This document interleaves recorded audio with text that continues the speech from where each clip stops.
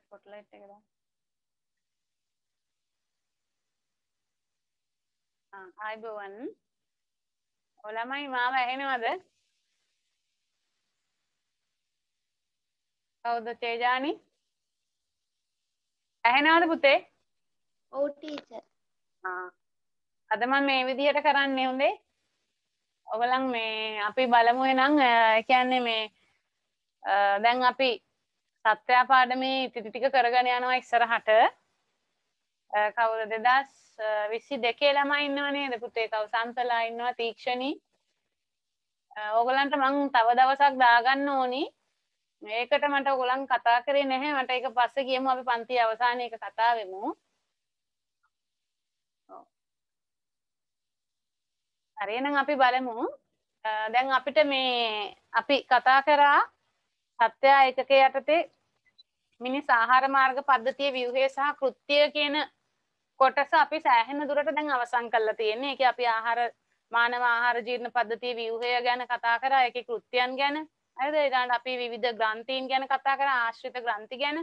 ඒතර මේ කෘත්‍යයන් මොනවද? මේ ව්‍යුහයන් ගැන කතා කරා. හරිද? ඊට පස්සේ අපි ආහාර ජීර්ණයේ යාමනය වෙන ආකාරය ගැන කතා කරා. ඒතර මේ වගේ ගොඩාක් කරුණු අපි සාකච්ඡා කරා මේ වෙනකොට. ඔයගලන්ට මං හිතන්නේ ගැටලු නැතුව ඇති. අපි අද බලමු එහෙනම් අයකේ පොඩි කොටසක් තියෙනවා තව ඉතිරි වෙලා සමබල ආහාරය සහ තුලිත ආහාරය කියන එක. ඒතර අපි මේක සාමාන්‍යයෙන් අපිට ඉස්සෙල්ලා කොටස් වලට වඩා ටිකක් ලේසි. නමුත් අපි දැනගත යුතු වැදගත් කාරණා තියෙනවා ඒකෙත් විභාගෙදී අහන්න පුළුවන් ඒවා. ගිය පාර විභාගෙදිත් මේකේ යම් කොටස් අහලා තිබුණා. හරි එහෙනම් අපි බලමු. ඉස්සෙල්ලාම බලමු අපි මේ සමබල ආහාරයක් කියන්නේ මොකක්ද කියලා. සමබල ආහාරය අපි අර්ථකථනය කරනකොට සමබල ආහාරයක් කියලා කියන්න නම් මොනවද තියෙන්න ඕනි දේවල්? ඔව්. සමබල ආහාරයක් කියලා අපි සාමාන්‍යයෙන් ඕගොල්ලන් දන්නවා ආහාරයේ තියෙන අපි සාමාන්‍යයෙන් කියන්නේ මේ කාබෝහයිඩ්‍රේට්, ප්‍රෝටීන් ඒ කියන ඒ පෝෂක ටික තියෙනවා නම් අපි හිතනවා සමබල ආහාරයක් කියලා. ඒතර අපි ඒක නෙමෙයි සමබල ආහාරයක් කියලා කියන්නේ අපි ඒකේ තියෙන්න ඕන මොකක්ද? ආහාරයේ අඩංගු වෙන මේ පෝෂක සියල්ල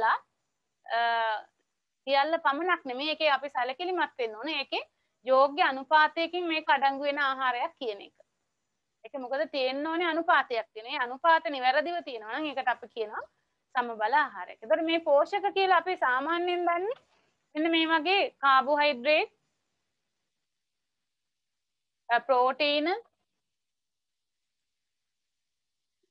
එතනින් ගියාම අපි ලිපිඩ, තන්තු, ખනිජ, විටමින් මෙන්න මේවා තමයි අපි ඔයගොල්ලන් මෙතනින් මෙන්න මේ තන්තු සහ ජලය කියන එක මෙන්න මේ දෙක. හරිද? මේ දෙක අපිට ටිකක් අලුත්. අනිත් පහ නම් ඔයගොල්ලෝ දන්නවා පෝෂක කියලා සලකන්නේ. නමුත් අද වර්තමානයේ මේ පෝෂක ගණයටම අපි ඒ තරම වැදගත් නිසා ඍජුවම පෝෂකමය අගයක් නැති වුණාට නමුත් සමබල ආහාරයක් ගැන කතා කරද්දී ඒක පෝෂකයක් විදිහට අපිට සලකන්න පුළුවන් තන්තු සහ ජලය. හරිද? අන්න ඒ නිසා ඒ කොටසුත් ඇතුළත්ව තමයි අපි මේ යෝග්‍ය අනුපාතයකින් මේක තියෙනවා කියලා කියන්නේ. හරි. එහෙනම් අපි බලමු. මේ තියෙන අර්ථකථනයේ සෞඛ්‍ය සඳහා අත්‍යවශ්‍ය සියලු පෝෂක හෙවත් කාබෝහයිඩ්‍රේට්, ප්‍රෝටීන, ලිපිඩ, තන්තු, ಖනිජ, විටමින සහ ජලය යෝග්‍ය අනුපාතයකින් අඩංගු වන ආහාරයක් කියන එක. ඒක ඔක පාඩම් කරගන්න. මේකම ඔයගොල්ලන් පාඩම් කරගන්න තමයි. ඔයගොල්ලන් නැවත මේ පාඩම් ආයි පාඩම් කරන්න වෙලා ඉන්නේ නැහැ. මේ සැරේ විභාගයට යන ළමයි 21 ළමයි අනිවාර්යෙන් මේකම පාඩම් කරගන්න. මේ පාඩම් කරන වෙලාවක් හැටියටත් මේක යොදා ගන්න ඉගෙන ගන්නවා වගේ. ඒතර නිතර දැන් තනියෙන් ඉන්න නිසා කියන්නත් පුළුවන් ඕගොල්ලන්ට. ඔව් කිය මේ මං අහන වෙලාවට උත්තර දෙන්න අනිත් වෙලාවට තනියෙන් මේක කිය පාඩම් කරා. ඒතර මෙතනදී අපි මේ විශේෂයෙන් මේ පෝෂක ගැන අපි විශේෂතාවයන් දක්වනවා. කාබෝහයිඩ්‍රේට්, ලිපිඩ ගැන කියනවා නම් මේකෙන් කරන්නේ මොකද්ද? ශක්තිය සැපීමක් කරනවා. හරි. ඒතර ශක්ති ජනක අගය වැඩි මේ ශක්තිය කිලෝ කැලරි වලින් අපිට කැලරි වලින් මනින්න පුළුවන්. ඒතර මේ ලිපිඩ කියන සංරාචකය ගත්තාම ශක්තිය වැඩිම ප්‍රමාණයක් අන්තර්ගත වන පෝෂකය තමයි මේක. මේ දෙකෙන්. හරි. කාබෝහයිඩ්‍රේට් වලත් තියෙනවා ලිපිඩ තමයි මේනොත් වැඩිම ශක්ති ප්‍රමාණයක් ගබඩා වෙලා තියෙන පෝෂකය වෙන්නේ. ඊළඟට අපි මේ ශක්තිය අවශ්‍යතාවය මේ ශක්තිය හැමෝටම එක විදිහට අවශ්‍ය වෙන්නේ නැහැ. හරි. ශක්තිය අවශ්‍ය වෙනවා විවිධ සාධක මත මේ ශක්තිය අවශ්‍යතාවය වෙනස් වෙනවා. එකක් තමයි වයස. අපිට ඕන කෙනෙකුට තේරෙනවා කුඩා දරුවෙකුගේ ආහාර නෙමෙයි තරුණ වයසේ ඉන්න කෙනෙක් ගන්නේ මහලු වයසේ ඉන්න කෙනෙක් ගන්න මේගොල්ලන්ගේ ආහාර ශක්තිය අවශ්‍යතාවය වෙනස්. එතකොට වර්ධනය වෙන වයසේ අවුරුදු 12 15 16 18 ඔය වගේ යනකොට ගොඩාක් ශක්තිය අවශ්‍යතාවය වැඩි. හරිද? ඒතර වැඩුණු කෙනෙක්ගේ වැඩුණු තරුණ පුද්ගලයෙකුගේ කිලෝ කැලරි ගණන වැඩි අවශ්‍යතාවයක් තියෙන වැඩි කිලෝ කැලරි ගණනක අවශ්‍යතාවයක් ශක්තිය අවශ්‍යතාවයක් තියෙනවා. ඒ වයස අනුව. ඊළඟට අපි ස්ත්‍රී පුරුෂ භාවය අනුවත් පිරිමි කෙනෙකුට සාපේක්ෂව ගැහැණු කෙනෙකුගේ ශක්තිය අවශ්‍යතාවය අඩුයි. ඒතර ඒගොල්ලන්ගේ ඇත්තටම කාර්යයක් කිරීමේ හැකියාවත් අඩුයි ඒක සමාන්තරව බලනකොට. ඒ වගේම ඒගොල්ලන්ට අවශ්‍ය වෙන ශක්ති ප්‍රමාණයත් අඩුයි. ලොකු බත්තින් ගන්නක් කන්නේ නැහැ නේ ගැහැණු කෙනෙක් පිරිමි කෙනෙක් ආහාර ගන්න තරම්. ඊළඟ දේහ ප්‍රමාණය. දේහ ප්‍රමාණය වැඩි වෙනකොටත් වැඩි ආහාර අවශ්‍ය වෙනවා. මොකද ඒගොල්ලන්ගේ පරිවෘත්තීය ශීඝ්‍රතාවය වැඩි. දේහ සෛල ප්‍රමාණය වැඩි වෙනකොට එතකොට වැඩියෙන් වැය වෙනවා. ඒ වගේම වැඩියෙන් ඇතුල් කරන්නත් වෙනවා. හරි? ඊළඟ ක්‍රියාකාරීත්වය. අපි වැඩියෙන් ක්‍රියා කරනවා නම් ඔයගොල්ලෝ දන්නවා වැඩියෙන් ක්‍රීඩා කරනවා නම් මහන්සි වෙනවා නම් වැඩියෙන් බඩකින් වෙනවා. මොකද පරිවෘත්තීය ක්‍රියාවලදී මේවා වැය වෙනකොට ඉක්මනින් මේ ශක්තිය අවශ්‍ය වෙනවා. ඒතර ඔන්න ඔය සාධක මත මේ ශක්තිය අවශ්‍යතාවය වෙනස් වෙන්න පුළුවන්. හරි? ඊළඟට අපි ගත්තොතින් මේ ප්‍රෝටීන ගැන. දැන් අපි මේ කතා කරන්නේ ළමයි මේ සමබල ආහාරය, තුලිත ආහාරය ගැන. මේකේ මෙන්න මේ පෝෂකයෙන් පෝෂකය අපිට දාලා තිනවා වැදගත් වෙන කරුණු. හරි දැන් ලිපිඩ කාබෝහයිඩ්‍රේට් ගැන කියන්න තියෙන්නේ මේක. ඊළඟට ඒ සම්බන්ධයෙන් අපි මේ ශක්තිය අවශ්‍යතාවය කතා කරන්නේත් මේ දෙක සම්බන්ධයෙන්. මොකද මෙයානේ ශක්ති ජනකගේ ඉහළ මේ සම්බන්ධයෙන් මේගොල්ලෝ ගැන තව විස්තරයක්. ඊට පස්සේ අපි සම්බන්ධ වෙනවා දැන් මේකේ තියෙනවා කාබෝහයිඩ්‍රේට් ඊට පස්සේ ප්‍රෝටීනත් එක්ක. ප්‍රෝටීන ගත්තොතින් ප්‍රෝටීන ගැන අපිට කියන්න දැනගත යුතු වැදගත් කරුණු තියෙනවා. ප්‍රෝටීන් සංශ්ලේෂණයට භාවිතා වෙන ඇමයිනෝ අම්ල ගණන 20යි. අපි අහලා තියෙනවා ප්‍රෝටීන් සංශ්ලේෂණය කරන්න වැදගත් වෙන ඇමයිනෝ අම්ල සංඛ්‍යාව 20යි. නමුත් මේ අපේ සිලබස් එකේ තියෙන්නේ දැන් සම්පත් පොතේ තියෙන දැනට 20යි. නමුත් නූතනම වර්තමානම තත්ත්වය අනුව අලුතෙන් හොයාගෙන තියෙනවා මේ ප්‍රෝටීන් සංශ්ලේෂණයට භාවිතා වෙන ඇමයිනෝ අම්ල සංඛ්‍යාව 21යි. ඕගොල්ලන්ගේ සාමාන්‍ය දැනුමට ඒ කිව්වේ. හරි මේක නෙමෙයි හරි නිවැරදි මාගේ. නමුත් ඕගොල්ලෝ උත්තර වලට ලියන්නේ මේක. නිවැරදි මාගේ 21. හරි ඊළඟට අපි ගත්තොත් ඇමයිනෝ අම්ල බෙදන්න පුළුවන්. මේ ඇමයිනෝ අම්ල 20 අපි කාණ්ඩ දෙකකට බෙදෙනවා දේහයට සංශ්ලේෂණය කරන්න හැකි සහ නොහැකිතාවය මත. ඒ අනුව අපි කියනවා එක කොටසක් අත්‍යවශ්‍ය ඇමයිනෝ අම්ල කියලා. හරිද? අනිත් කොටසට අපි කියනවා අත්‍යවශ්‍ය නොවන ඇමයිනෝ අම්ල කියලා. හරි පාඩම් කරගන්න දැන් මේකම අත්‍යවශ්‍ය ඇමයිනෝ අම්ලයි අත්‍යවශ්‍ය නොවන ඇමයිනෝ අම්ලයි. අත්‍යවශ්‍ය කියන ඒවා තියෙන්නේ බොහෝම අඩු සංඛ්‍යාවක්. මේ 20න් 8ක් වගේ ඉතා සුළු ප්‍රමාණයක් කීපයක් තමයි මේකේ තියෙන්නේ. ඊළඟට අපි ගත්තොත් මේකේ විශේෂත්වය තමයි අපි අත්‍යවශ්‍ය කියන්නේ හේතුව තමයි දේහය තුල මේගොල්ලන් සංශ්ලේෂණය කරන්න නොහැකි වීම. ඒ නිසා අත්‍යවශ්‍යයි. අත්‍යවශ්‍යයි කියන්නේ මොකද්ද මේ අත්‍යවශ්‍ය? දේහයට බාහිරින් ගැනීම අත්‍යවශ්‍යයි. හරිද? මෙයාකට අත්‍යවශ්‍ය නොවෙන්නේ. මෙයා දේහයට බාහිරින් අපි ඇතුල් කර ගැනීම ආහාරය ඔස්සේ ඇතුල් කර ගැනීම අත්‍යවශ්‍ය වෙන්නේ නැහැ. ඒක ගැනයි මේ කියන්නේ. හරි. එතකොට ඒ උදාහරණ කීපයක් තියෙනවා මේකේ දීලා. මේ අත්‍යවශ්‍ය නොවන අත්‍යවශ්‍ය ඇමයිනෝ අම්ල වලට ලයිසින් සහ හිස්ටිඩින්. හරි? මෙතන දීලා තියෙනවා අත්‍යවශ්‍ය නොවන ඒවට මම සංසන්දනාත්මකව දෙකම එකවර කතා කරන්න. ඒතර මේකේ ගත්තොත් වැඩි ඇමයිනෝ අම්ල සංඛ්‍යාවක් මේ 20න් අන්තර්ගත වෙනවා. මේක දේහය තුල සංශ්ලේෂණය කරනවා කිව්වා. ඒ වගේ දෙකක් තමයි ඇලනින් සහ සිස්ටින් කියන ඇමයිනෝ අම්ල. හරි? ඊළඟට අපි ගත්තොත් මේ අත්‍යවශ්‍ය ඇමයිනෝ අම්ල කොහෙද තියෙන්නේ? අත්‍යවශ්‍ය ඇමයිනෝ අම්ල සියල්ලම නිවැරදි අනුපාත වලින් අඩංගු වෙන්නේ සාමාන්‍යයෙන් සත්ත්ව ප්‍රෝටීන වල. හරිද? සත්ත්ව ප්‍රෝටීන වල. ඒතර මේ අපි ගන්න ශාකමය ආහාර ගන්නවා නම් යම් කිසි කෙනෙක් මේ සියලුම අත්‍යවශ්‍ය ඇමයිනෝ අම්ල අන්තර්ගත වෙන්නේත් නැහැ. ඒවා කීපයක් තියෙන්න පුළුවන්. ඒ ආහාරවල නිවැරදි අනුපාත වලිනුත් පවතින්නේ නැහැ ඒවා බොහෝ විට. හරිද? එතකොට අපි දැන් උදාහරණයක් විදිහට බිත්තර වගේ දෙයක් ගත්තොත් ඇමයිනෝ අම්ල වැඩි සංඛ්‍යාවක් අන්තර්ගත වෙනවා. මාළු වර්ග, මස් වර්ග මේ වගේ දේවල් වල වැඩිපුර අත්‍යවශ්‍ය ඇමයිනෝ අම්ල වැඩි සංඛ්‍යාවකුත් ඒවා නිවැරදි අනුපාත වලිනුත් අඩංගු වෙනවා. ඒකට අපි මෙතන ගත්තොත් ශාක ප්‍රෝටීන අපි දන්නවා සෝයා බෝංචි දඹල වගේ පරිප්පු ධාන්‍ය වර්ග තියෙනවා ප්‍රෝටීනමය. හරිද? අන්න ඒ දේවල් වල අපි දැන් හතු බිම්මල් කියන එක නේද? ඒවා අපි දන්නවා ප්‍රෝටීනමය සංයුතියක් තියෙනවා. ඒතර මේ දේවල් වල ඇමයිනෝ අම්ල අත්‍යවශ්‍ය ඇමයිනෝ අම්ල නෑ කියන්න බෑ. තියෙනවා. තියෙන්නේ කිහිපයයි. ඇමයිනෝ අම්ල එකක් වෙන්න පුළුවන්, සමහරට කිහිපයක් වෙන්න පුළුවන්. අන්න ඒ වගේ සංඛ්‍යාවක්. හරිද? මේකේ තියෙනකොට ප්‍රෝටීන වල අත්‍යවශ්‍ය ඇමයිනෝ අම්ල එකක් හෝ කීපයක් මෙතන පොඩ්ඩක් හරි ගස්ස ගන්න ළමයි පොඩි වැරද්දක් තියෙනවා. නොවේ නෙමේ එකක් හෝ කීපයක් අඩංගු වේ කියන එක. හරි? එකක් හෝ කීපයක් තියෙන්නේ මෙතන. ඒක හරි ගස්ස ගන්න.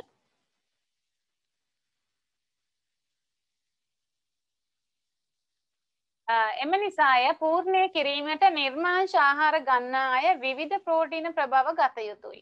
ඒකට අපි නිර්මාංශ ආහාරයක් ගන්න ඕන මේ සියල්ල එකකින් ගන්න බෑ අපිට. ඒ නිසා මේ වගේ ආහාර වර්ග කීපයක් එකවර ගන්න ඕන. එතකොට තමයි ඒගොල්ලන්ගේ දේහයට අවශ්‍ය වෙන අත්‍යවශ්‍ය ඇමයිනෝ අම්ල සියල්ල එකවර ලබා ගන්න පුළුවන්. හරි? නැත්තම් එක දවසක් එක જાතියක් කාලා ඊළඟ දවසේ කෑවහම අපිට ඒක එහෙම කරොතින් දේහයට ප්‍රමාණවත් වෙන්නේ නිවැරදි අනුපාත වලින් අර සියල්ල එකවර ලැබෙන්නේ නැති වෙනවා. හරිද? ඔව්. මෙන්න මේ වගේ ඒවා අපි ගත්තොතින් අත්‍යවශ්‍ය නොවන ඇමයිනෝ අම්ල කියන ඒවා මේ අත්‍යවශ්‍ය ඒවා අපි අනිවාර්යෙන් ගන්න ඕන. ඒතර මේවා අත්‍යවශ්‍ය නොවන ඇමයිනෝ අම්ල කියන ඒවා අපි දේහයට ගැනීම අනිවාර්යෙන් ගන්නම කියලා නැහැ. නමුත් ගන්නවා නම් හොඳයි. දේහයේ වර්ධනය ප්‍රශස්ත මට්ටමක බොහොම පහසුවෙන් සිද්ධ වෙනවා. ඒවා ගත්තත් ගැටලුවක් නැහැ. නොගත්තත් ගැටලුවක් නැහැ. මේවා එහෙම මේ පැත්තේ ඒවා අත්‍යවශ්‍ය ඒවා අනිවාර්යෙන් දේහයට ගැනීම අදාළ අනුපාත වලින් ගන්න ඕනේම නොගත්තොත් අපිට විවිධ ඌනතා ලක්ෂණ මතුවෙන්න පුළුවන් දේහය තුලින්. හරි. ඒකට අපි ඒ ටික තමයි සමබල ආහාරයක් සම්බන්ධයෙන් දැනගන්න ඕනේ. ඊළඟට අපි බලමු මේ ආහාරයේ තියෙන සංඝටක. දැන් අපි සංඝටක ඉගෙන ගත්තා කීයක්ද? 5ක්. මෙතන ප්‍රධාන පෝෂක 5කුයි තවත් වර්ග 2ක්. එතකොට 7ක් තියෙනවා මෙතන. හරිද? මේ 7. මේ මොනවද කෘත්‍යයන්? හරිද? මොනවද සංඝටක? මේවා කෘත්‍යයන් කියන එක. හරි? අපි බැලුවොතින් කාබෝහයිඩ්‍රේට්. අපි ඉස්සෙල්ලාම බලමු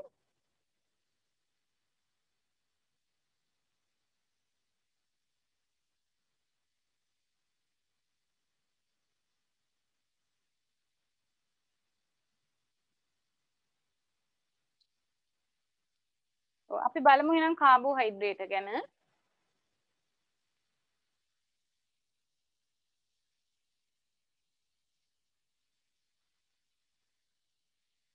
කාබෝහයිඩ්‍රේට් සම්බන්ධයෙන් අපි දැනගත යුත්තේ මොනවද කරුණු? අපි කාබෝහයිඩ්‍රේට් ගැන ඔයගොල්ලෝ හොඳට දන්න දෙයක්. මේක අන්තර්ගත වෙනවා, බෙදෙනවා. ප්‍රධාන වශයෙන් අපිට කියන්න පුළුවන් ආහාරමය කාබෝහයිඩ්‍රේට් බෙදෙනවා. මේ ඔයගොල්ලෝ සාමාන්‍ය විවහාරය කියන විදිහට සීනි සහ පිෂ්ඨය කියන එක. හරිද? නැත්තම් අපිට දීලා තියෙනවා සම්පත් පොතේ සීනි සහ පොලිසැකරයිඩ්. හරිද? සීනි සහ පොලිසැකරයිඩ් කියලා අපිට බෙදන්න පුළුවන්. ඒතර මේවා ජීර්ණය වුණාම සීනි වෙන්න පුළුවන්, පොලිසැකරයිඩ් වෙන්න පුළුවන්. මේ ආකාර දෙකම ජීර්ණය වුණාට පස්සේ මේ ජීර්ණය වෙන අපි දන්නවා පොලිසැකරයිඩ් ජීර්ණය වෙන ඇමයිලේස් වගේ එන්සයිම් වැදගත් වෙනවා. ඒතර මේවා ජීර්ණය වෙලා පරිවර්තනය වෙනවා මොනොසැකරයිඩ් බවට. හරිද? ඔව්. එතකොට අපි ඒක තමයි මේකේ ස්වභාවය. ඒතර මේ අන්තර්ගත වෙන ආහාර සීනි වර්ග කිව්වම ඔයගොල්ලෝ දන්නවා මොනවද? සුක්‍රෝස් සීනි තියෙන්න පුළුවන්, ලැක්ටෝස් වගේ දේවල්, ෆ්‍රක්ටෝස් මේවා ඔක්කොම සීනි වර්ග, ග්ලූකෝස් හරි? මෝල්ටෝස් කියන්නේ සීනි. ඒතර කියන්නේ මොනොසැකරයිඩ් සහ ඩයිසැකරයිඩ් කියන ඒවා තියෙනවා. ඒතර පොලිසැකරයිඩ් යටතේ පිෂ්ඨය වගේ දේවල්. හරි? අන්න ඒ වගේ විශේෂයෙන් පිෂ්ඨය තමයි අපි ආහාරමය පොලිසැකරයිඩ් වෙන්නේ. අපි සෙලියුලෝස් අපේ ආහාරවල අන්තර්ගත වෙනවා. නමුත් ඒක අපිට මේ ජීර්ණයේ පැත්තෙන් ඒ මොනොසැකරයිඩ් බවට පත් කිරීමක් වෙන්නේ නැහැ. ඒතර මොකද ආහාරයේ තන්තුමය සංරචකයට තමයි සෙලියුලෝස් කියන පොලිසැකරයිඩ් වැදගත් වෙන්නේ. ඒතර අපි ගත්තොත් මේවා කෘත්‍යයන් මොනවද කෘත්‍යයන්? ඔව් ප්‍රධාන කෘත්‍යයන් 3ක් තියෙනවා. මේ අපි දන්නවා මොනවද? කාබෝහයිඩ්‍රේට් වලට පුළුවන් ශක්තිය නිපදවන්න. ඒතර අපි දන්නවා මේ සීනි සෛලීය ශ්වසනයේදී මොකද කරන්නේ? තාපය නිපදවන ශක්තිය නැත්තම් ATP සංශ්ලේෂණය කරනවා. ඊළඟට ගත්තොත් ඊළඟට ගන්න පුළුවන් අපිට මේක ශක්ති සංචිතයක්. ශක්තිය ගබඩා කරන දෙයක් තමයි මේ කාබෝහයිඩ්‍රේට් කියන්නේ. ඊළඟට අපි ගත්තොත් මේ ප්‍රෝටීන දැන් මෙතනදී අපි මේ ශක්තිය සපයන ශක්තිය නිපදවන නිරන්තරයෙන්ම වැය වෙන්නේ මේ කාබෝහයිඩ්‍රේට්. හරිද? ඒතර කාබෝහයිඩ්‍රේට් වැය වෙනකොට සාමාන්‍යයෙන් අපි දන්නවා අපේ දේහයේ ශක්තිය නිපදවීම සඳහා ද්‍රව්‍ය වැය වෙන අණුපිළිවෙලක් තියෙනවා. ඒතර කාබෝහයිඩ්‍රේට් ඉස්සෙල්ලම හරිද? ඊළඟට යනවා නම් ලිපිඩ, නේද? කාබෝහයිඩ්‍රේට් ප්‍රමාණවත් නැත්නම් අපේ අදස්චර්මීය මේද පටකයේ තියෙන ලිපිඩ වැය වීමක් වෙනවා. ඊළඟට ලිපිඩත් ඉවර වුණොත් මොකද වෙන්නේ? අපේ දේහයේ තියෙන ව්‍යුහ සාධන ද්‍රව්‍යයක් විදිහට තියෙන ප්‍රෝටීන නැත්නම් අපි දන්නවා ප්‍රෝටීන අපේ දේහයේ සංචිත ද්‍රව්‍යයක් විදිහට පවතින්නේ නැහැ. ඒතර ව්‍යුහ සාධන ද්‍රව්‍යයක් විදිහට තියෙන ප්‍රෝටීන මේ සඳහා වැදගත් වෙනවා. ඒතර ප්‍රෝටීන ශ්වසනයට ලක් වෙන්න පුළුවන්. අපි දන්නවා ශ්වසන චක්‍රයේදී ප්‍රෝටීන කියන ඒවාත් ඔයගොල්ලෝ දැකලා ඇති ඇමයිනෝ අම්ල බවට පත් වෙලා මේක සෛලීය ශ්වසනය අර ඒ චක්‍රයට අනුගත වෙන ආකාරය අපි ඉගෙනගෙන තියෙනවා මේ පාඩම් වල. ඒතර ප්‍රෝටීන ශ්වසනයට ලක්වීම අඩු කරන්න පුළුවන් මේ කාබෝහයිඩ්‍රේට් මගින්. ඒතර ඒක කෘත්‍යයක් විදිහට අපි දක්වනවා ප්‍රෝටීන ඉතිරියක් කරන්න පුළුවන්. ප්‍රෝටීන ඉතිරියක්. හරිද? මොකද ප්‍රෝටීන ක්‍රියා කරන්නේ නැතුව අරයා ඉදිරිපත් වෙලා ඒක ආරක්ෂා කිරීමක් වෙන්නේ. හරි. දැන් අපි බලමු නෝට් එක.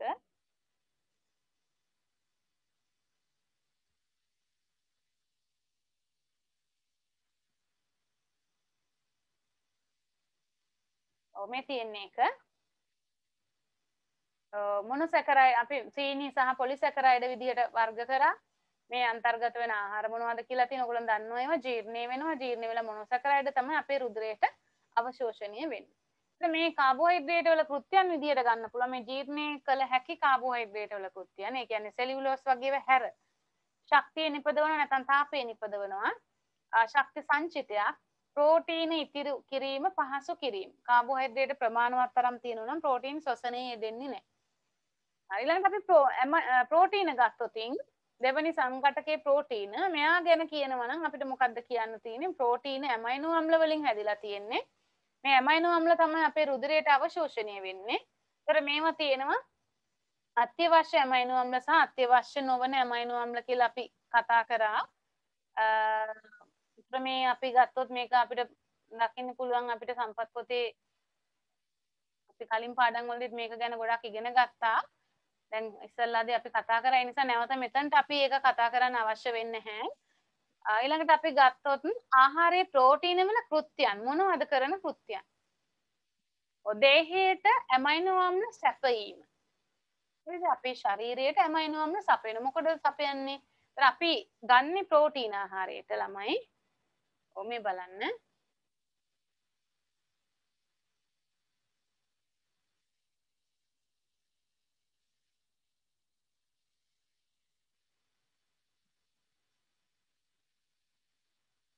ප්‍රෝටීන ගත්තොත් මෙයා මොකද වෙන්නේ ජීර්ණය වෙලා ඇමයිනෝ අම්ල බවට පත් වෙනවා. මේ ඇමයිනෝ අම්ල අපිට මොකටද මේ දැන් අපි ප්‍රෝටීන හැදිලා තියෙන්නේ ඇමයිනෝ අම්ල වලින්.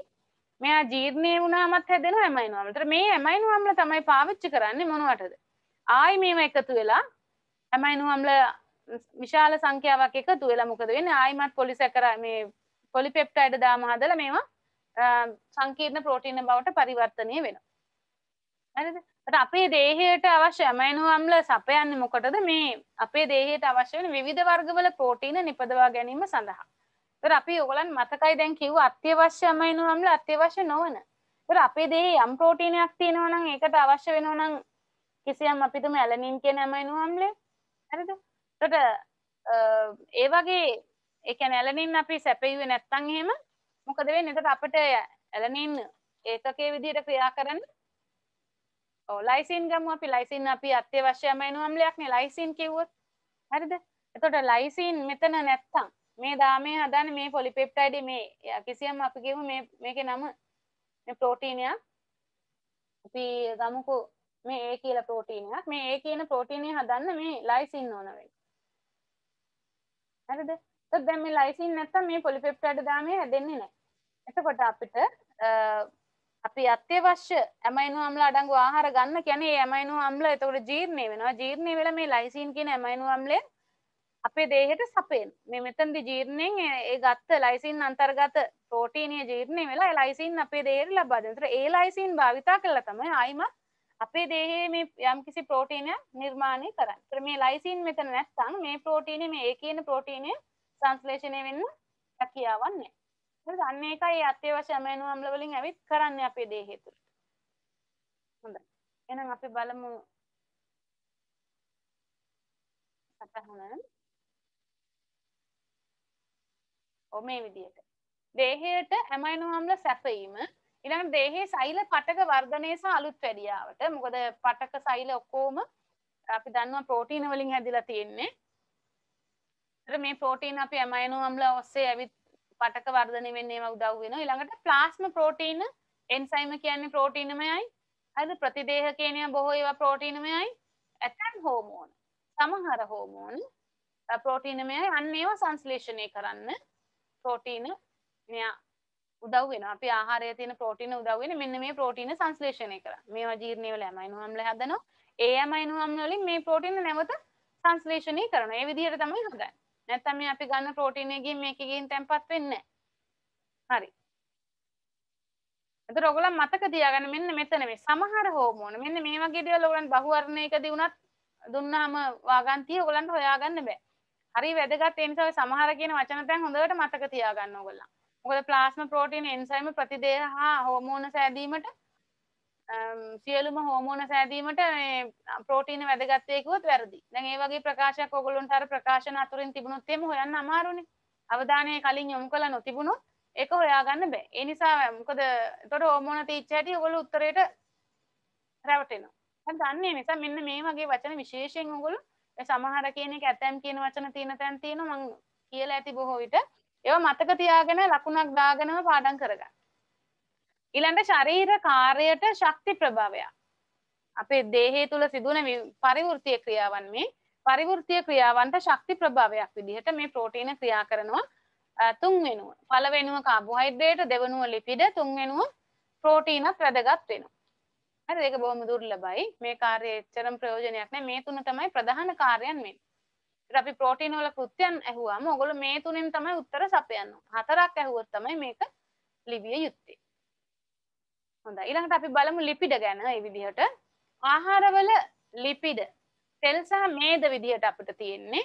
අර ලිපිඩ ගත්තාම අන්තර්ගත වෙනවා තෙල් සහ මේද. දැන් අපි දන්නවනේ ලිපිඩ තියෙනවා මොනවද? ස්ටෙරොයිඩ්, ටර්ෆීන ඔය වගේ ෆොස්ෆොලිපිඩ ඔහොම නොයෙක් ලිපිඩ වර්ග තියෙනවා. අපි ලිපිඩ පාඩමේ කරලා තියෙනවා. අපිට මේන් ආහාරමය වටිනාකමක් තියෙන මේ තෙල් සහ මේද කියන ලිපිඩ. ඒතර තෙල් සහ මේද ගත්තාම මේවා තැනුම් මේකකේ මේ කියන්නේ තැනුම් මේකකයක් විදිහට අපිට ගන්න පුළුවන්. ඔයගොල්ලෝ දන්නවා ලිපිඩ හැදෙන්නේ මොනවද?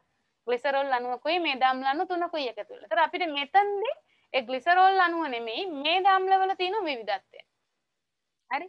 ඒතර මේද අම්ල බෙදෙනවා ආයිමත් අර වගේම අත්‍යවශ්‍ය මේද අම්ල සහ අත්‍යවශ්‍ය නොවන මේද අම්ල කියලා. ඒතර අර අර්ථකථනයමයි මෙතනට ශරීරය තුල සංශ්ලේෂණය කරන්න බැරි නම් ඒවට කියනවා අපි අත්‍යවශ්‍ය මේද අම්ල. ඒවා ආහාර විදිහට පිටින් ලබාගත යුතුමයි. අත්‍යවශ්‍ය නොවන මේද අම්ල කියන්නේ ශරීරය තුල සංශ්ලේෂණය කරන්න පුළුවන් වෙන මේද අම්ල. හරිද? ඒවා අපිට දේහයට ලබා ගැනීම අනිවාර්ය නෑ. අපි ගත්තත් නැතත් මේවා අපේ දේහය තුල මේ ගන්න ඒවා අසුරෙන් සංශ්ලේෂණය කරගන්න පුළුවන්. දේහය තුලම සංශ්ලේෂණය කරගන්න පුළුවන් වෙනත් කොටස් භාවිතා කරලා. හරි. ඉතින් අපි ගත්තොත් කෘත්‍යයන් ආහාරයේ තියෙන ලිපිඩ වල කෘත්‍යයන් බැලුවොත් අපි දන්නවා මං කිව්වා ලිපිඩ තමයි වැඩිම ශක්ති ජනක අගයක් ඉහළම ශක්ති ජනක අගයක් තියෙන මෙතන දක්වලා තියෙන එක මම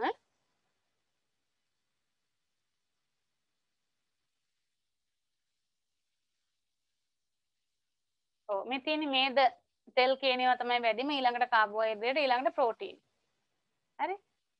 ඊළඟට මේද ද්‍රව්‍ය විටමින KADE පරිවහණයට හා සංචිත කිරීමට. මොකද මෙන්න මේ විටමින් කිසිවක් අපි ගත්තට වැඩක් නෑ. ඒවා රුධිරය ඔස්සේ පරිවහණය වෙන්න නම් ඒක දිය වෙන්න ඕන. නැත්නම් මේවා කැටිති විදියට අපි කොහේ හරි ආමාශයේ හරි කොහේ හරි ඉර වෙලා තියෙන්න පුළුවන්. ඒ නිසා මේවා පරිවහණය කරන්න නම් දිය වෙන්න ඕන. දිය වෙන්නේ මේදේ තුල. එතකොට මේද ද්‍රව්‍යනේ. එතකොට මේද ද්‍රව්‍ය විටමින පරිවහණය කරන්නයි මේවා සංචිත කරන්නයි අපිට මේදේ අවශ්‍ය වෙන්නේ. ලිපිඩ කෘත්‍යයක් විදියට ඒක සලකන්න පුළුවන්. ඒතර මේදේ ලෙස මේද පටකය තුල සංචිත කරනවා. ඒතර සංචිත ද්‍රව්‍යයක් විදියට අපිට මේක වැදගත් වෙනවා. ඊළඟට කොලෙස්ටරෝල් කියන මේදේ ගත්තොත් ස්ටෙරොයිඩ් හෝමෝන සංශ්ලේෂණයට ඒක වැදගත් වෙනවා. මේ කොලෙස්ටරෝල් කියන ලිපිඩය. ඊළඟට තාප පරිවර්ණයට අපි දන්නවා හැමත යටින් තියෙන අදස්චර්මී මේද පටකය අපිට තාප පරිවර්ණයට දේහ උෂ්ණත්වය යාමනයට වැදගත් වෙනවා. මොකද ඒකෙන් තාපේ හානි වෙන එකත් පිට තියෙන තාපය ඇතුල් වෙන එකත් වළක්වනවා. අපේ දේහ උෂ්ණත්වය යාමනය කරන්න බොහොම වැදගත් වෙන ස්තරයක්. තාප පරිවර්ණය. ඊළඟට මයලින් කොපුවේ සංඝටකයක් විදියට ස්නායු සෛලවල තියෙනවා අපි දන්නවා අක්ෂණ වල මේ මයලින් කොපු පිහිටනවා ඇතැම් මේවායේ. මේ මයිලින් කොපුව මයිලින් කියන ද්‍රව්‍ය ඇත්තටම ලිපිඩමය සංයුතියක් තියෙන ද්‍රව්‍යයක්. ඔන්න ඔය විදිහට අපිට දක්වලා තියෙනවා ලිපිඩ වල කෘත්‍යයන්. හරි අපි බලමු නම් ඊගාවට විටමින ගැන.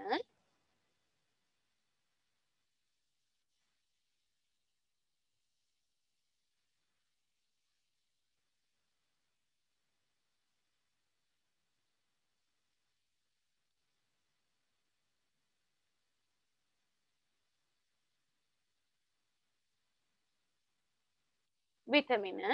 අපි විටමින ගත්තොතින් සාමාන්‍යයෙන් අපේ දේහයේ මේ සෞඛ්‍ය අපි දැන් අහලා තියෙන විදිහට අපි සාමාන්‍යයෙන් කියන්නේ මොකද්ද ළමයි? දැන් අපි කාබෝහයිඩ්‍රේට්, ප්‍රෝටීන්, හරිද? ලිපිඩ, khනිජ ලවණ, විටමින් කියලා අපි පොඩි කාලේ ඉඳන් ඉගෙන ගන්නවානේ ද්‍රව්‍ය පහක්. හරිද? මේ පහෙන් මොනවාද? කාබෝහයිඩ්‍රේට ඊළඟට ගත්තාම ලිපිඩ අපි මේම ඔයගොල්ලන් මතක ඇති පොඩි කාලේ ඔයගොල්ලෝ රවුමක මේව අලවලා ඔහොම කොටස් තුනකට බෙදෙනවා. බෙදලා මේ ආහාර අලවල ඇති එක එක ඒවා එක එක ද්‍රව්‍ය මෙහෙම අලවලා ලස්සන්ට හදනවා ලොකු සටහනක්. ඔයගොල්ලන් මතක ඇති එතෙන්දී කාබෝහයිඩ්‍රේට් ලිපිඩ ගැන කිව්වේ අපි මොකද්ද? ශක්තිජනක ආහාරයක් කියලා. ඔයගොල්ලෝ කියන්නේ නැති ප්‍රෝටීන වලට එදා මොකද්ද? වර්ධක ආහාරයක් කියලා. කියන්නේ පටක වර්ධනය කරන්න අවශ්‍ය වෙන එක. හරිද? ඊළඟට අපි khනිජ ලවණ, විටමින් කියන ඒවා ගැන කියනකොට අපි කියලා ඇත්තේ මොකද්ද? ඔව්. ආරක්ෂක ආහාරයක් කියලා. හරිද? මෙන්න මේව තමයි අපි පොඩි පන්ති වලදී ඉගෙන ගත්තේ. ඒතර මේ ආරක්ෂක කියන එකේ මේ සියල්ල තියෙනවා. ඒතර අපි දැනගන්න ඕනේ දැන් අපි සාමාන්‍යයෙන් අපේ නිරෝගී සෞඛ්‍යයක් පවත්ව ගන්න. හරිද? නිරෝගී සෞඛ්‍යයකට අපි පරිවෘත්තීය ක්‍රියා ඉතාම හොඳින් ප්‍රශස්ත මට්ටමින් පවත්ව ගන්න. හරිද? මෙන්න මේ කාර්යයන් දෙකට අපිට විටමින අවශ්‍ය වෙනවා. මොකටද? නිරෝගී සෞඛ්‍යයක් පවත්ව ගන්නයි පරිවෘත්තීය ක්‍රියා හොඳින් පවත්වාගෙන යන්නයි මේ විටමින අවශ්‍ය වෙනවා. අවශ්‍ය වෙන ප්‍රමාණය කියනවා නම් මේවා ඉතාම කුඩා ප්‍රමාණ වලින් තමයි අවශ්‍ය වෙන්නේ. හරිද? ඉතා කුඩා. හරිද? නමුත් මේක අපිට අත්‍යවශ්‍යයි. මේ ඉතා කුඩා ප්‍රමාණය 0.0.0 ගණන් වෙන්න පුළුවන්. හරිද? හරිද? මේ වගේ එහෙම වුණත් මේක ඉතාම අත්‍යවශ්‍යයි. ඒතර මේක අනිත් එක කියන්න තියෙන දේ විටමින කියන ඒවා මොනවද? කාබනික සංයෝග. අකාබනික සංයෝග නෙමෙයි. හරිද? අතර මෙන්න මේ වගේ කුඩා ප්‍රමාණ වලින් අවශ්‍යයි. මේවා කාබනික සංයෝග. හරිද? ඒ වගේම අපිට කියන්න පුළුවන් ළමයි මෙන්න මේ khනිජ ගැන කියනවනම් මේ විටමින වල කතන්දරෙම කියන්න පුළුවන් ඒකත් අපිට නිරෝගී සෞඛ්‍ය පවත්වා ගන්න ඕන වෙනවා. හරිද? පරිවෘත්තීය ක්‍රියාවන් නිසි ආකාරව පවත්වා ගන්න ඕන වෙනවා. හැබැයි එතන කියන්නේ ඒකත් අපිට ඉතා කුඩා ප්‍රමාණ වලින් ඕන වෙනවා. ඒක කාබනික නෙමෙයි. khනිජ අයන කියන ඒවා අකාබනිකයි. හරිද? අන්න ඒක තමයි මේ දෙකේ වෙනස. මෙයා අකාබනිකයි විටමින කියන ඒවා කාබනිකයි. ওই දෙක තමයි වෙනස. හරිද? ඔන්න ඒ විදිහට අපි විටමින් සහ khනිජ ගැන බලමු. ඊළඟට අපි විටමින් ගැන කියනකොට විටමින ගත්තහම අපිට බෙදන්න ඔයගොල්ලෝ දන්නවා විටමින් වර්ග තියෙනවා ගණනාවක්. මොනවද විටමින් වර්ග කිව්වොත්? ඔව් A B C D E එතනින් එහාට K. හරි මෙන්න මේ වගේ. ඒතර මේවා ගත්තොත් මෙන්න මේ K A D E මේ ටික මොනවද ඒවා? ඔන්න ඔය සෙට් එක. මේවට කියනවා අපි මේද ද්‍රව්‍ය විටමින්.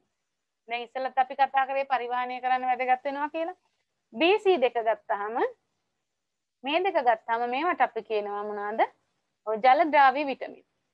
හරිද? ඒතර මේ ජල ද්‍රව්‍ය කියන්නේ මේගොල්ලෝ ජලයේ දිය වෙන අපි වැඩිපුර ගත්තොත් ඒක අපිට හානියක් වෙන්නේ නැහැ. මේව වැඩිපුර ගත්තොත් අපේ දේහයට හානි වෙන්න පුළුවන්. මේවා රුධිර වාහිනී වල තැම්පත් වෙන්න පුළුවන්. වෙනත් අවයව වල තැම්පත් වෙලා අපිට විවිධ අසාමාන්‍යතාවයන් නැති කරන්න පුළුවන්. ඒ නිසා අපි කිසි විටකත් කිසිම විවිධ වෙළඳ දැන්වීම් වල තියෙන මෙන්න මේ જાතියට බොහොම කැමතියි ගෑනු ළමයි.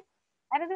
නමුත් මෙන්න මේ විටමින් වර්ග අපි වැඩිපුර ගත්තොතින් කෘත්‍රිමව අපි ගත්තොතින් ආහාර වලින් තොරව ගත්තොතින් අපිට නොයෙක් ගැටලු වලට මුහුණ පාන්න වෙනවා. කිසිම වෛද්‍ය උපදේශයකින් තොරව මෙවැනි විටමින් වර්ග ශරීරයට ලබා ගැනීම අනවශ්‍යයි. අනතුරුදායකයි. නමුත් B සහ C විටමින් වර්ග අපි ශරීරයට ලබා ගැනීම මේ වගේ මීට සාපේක්ෂව අනතුරුදායක බවක් නැහැ.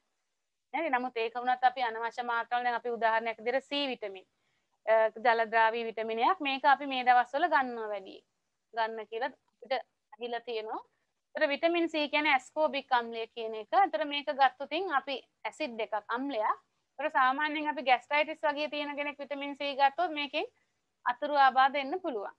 හරිද? ඉතින් ඒක වුණත් අපි අනවශ්‍ය විදියට ගැනීම තර සුදුසු වෙන්නේ නැහැ. මොකද හැබැයි විටමින් C කියන අපිට මේ දවස්වල ඉතාම වැදගත්. ඔයගොල්ලෝ විටමින් C තියෙන ආහාර වැඩි වැඩියෙන් ගන්න මේ දවස්වල. මොකද දේහේ ප්‍රතිශක්තියට වැදගත් වෙන විවිධ සංඝටක නිර්මාණය කරන්න විටමින් C ඉතාම වැදගත් වෙන සංයෝගයක්. හරි? ඒතර ඒ ටික තමයි අපි මේ විටමින සම්බන්ධයෙන් දැනගන්න ඕනේ. අපි බලමු එහෙනම් එක එක විටමිනේට අදාළ කෘත්‍යයන් තියෙනවා මොනවද කියලා නෝට් එකට යමු.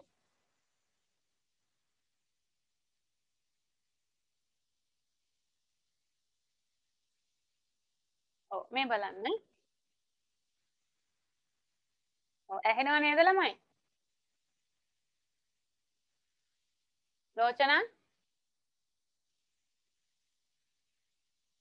ලෝචනා කතා කරන්න ඇහෙනව නේද?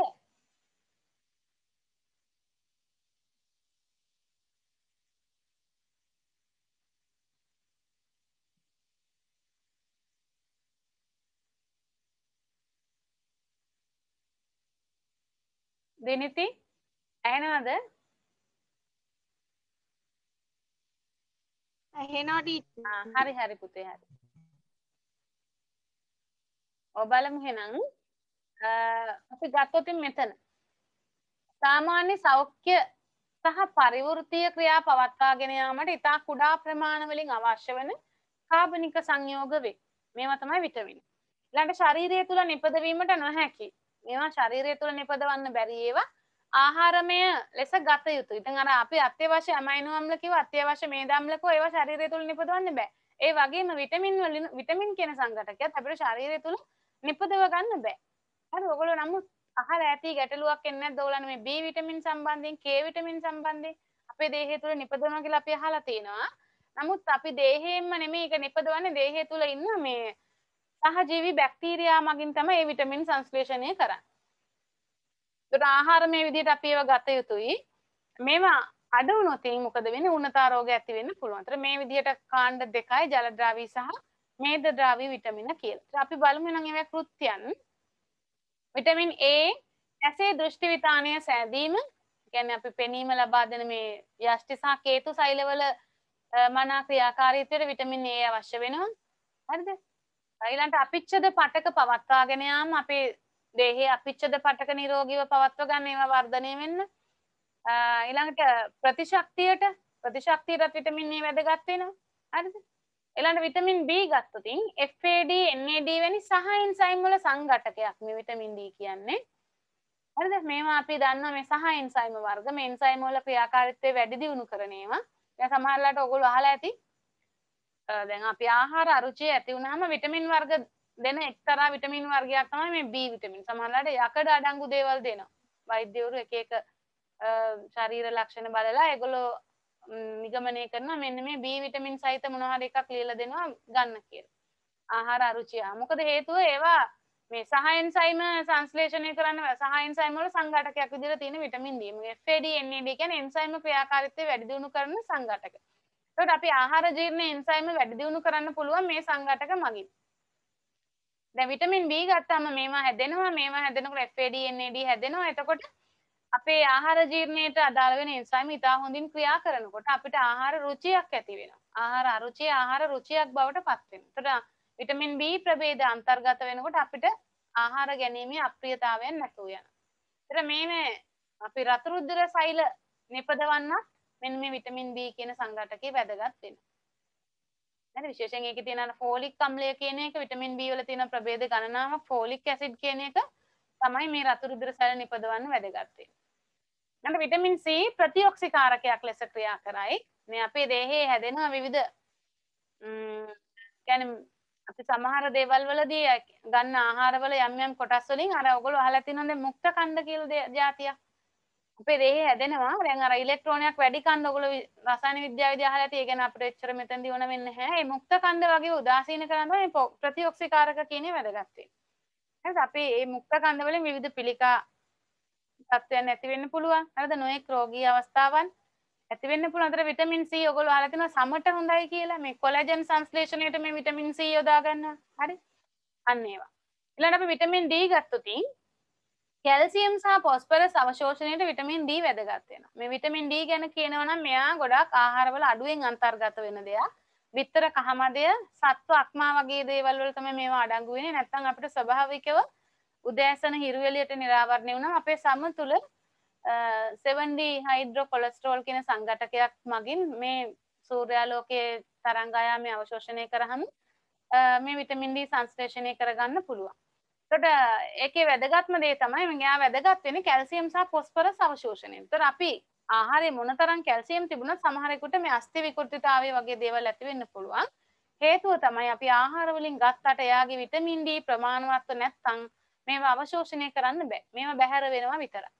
හරි දන්නේ නිසා විටමින් D වැදගත්.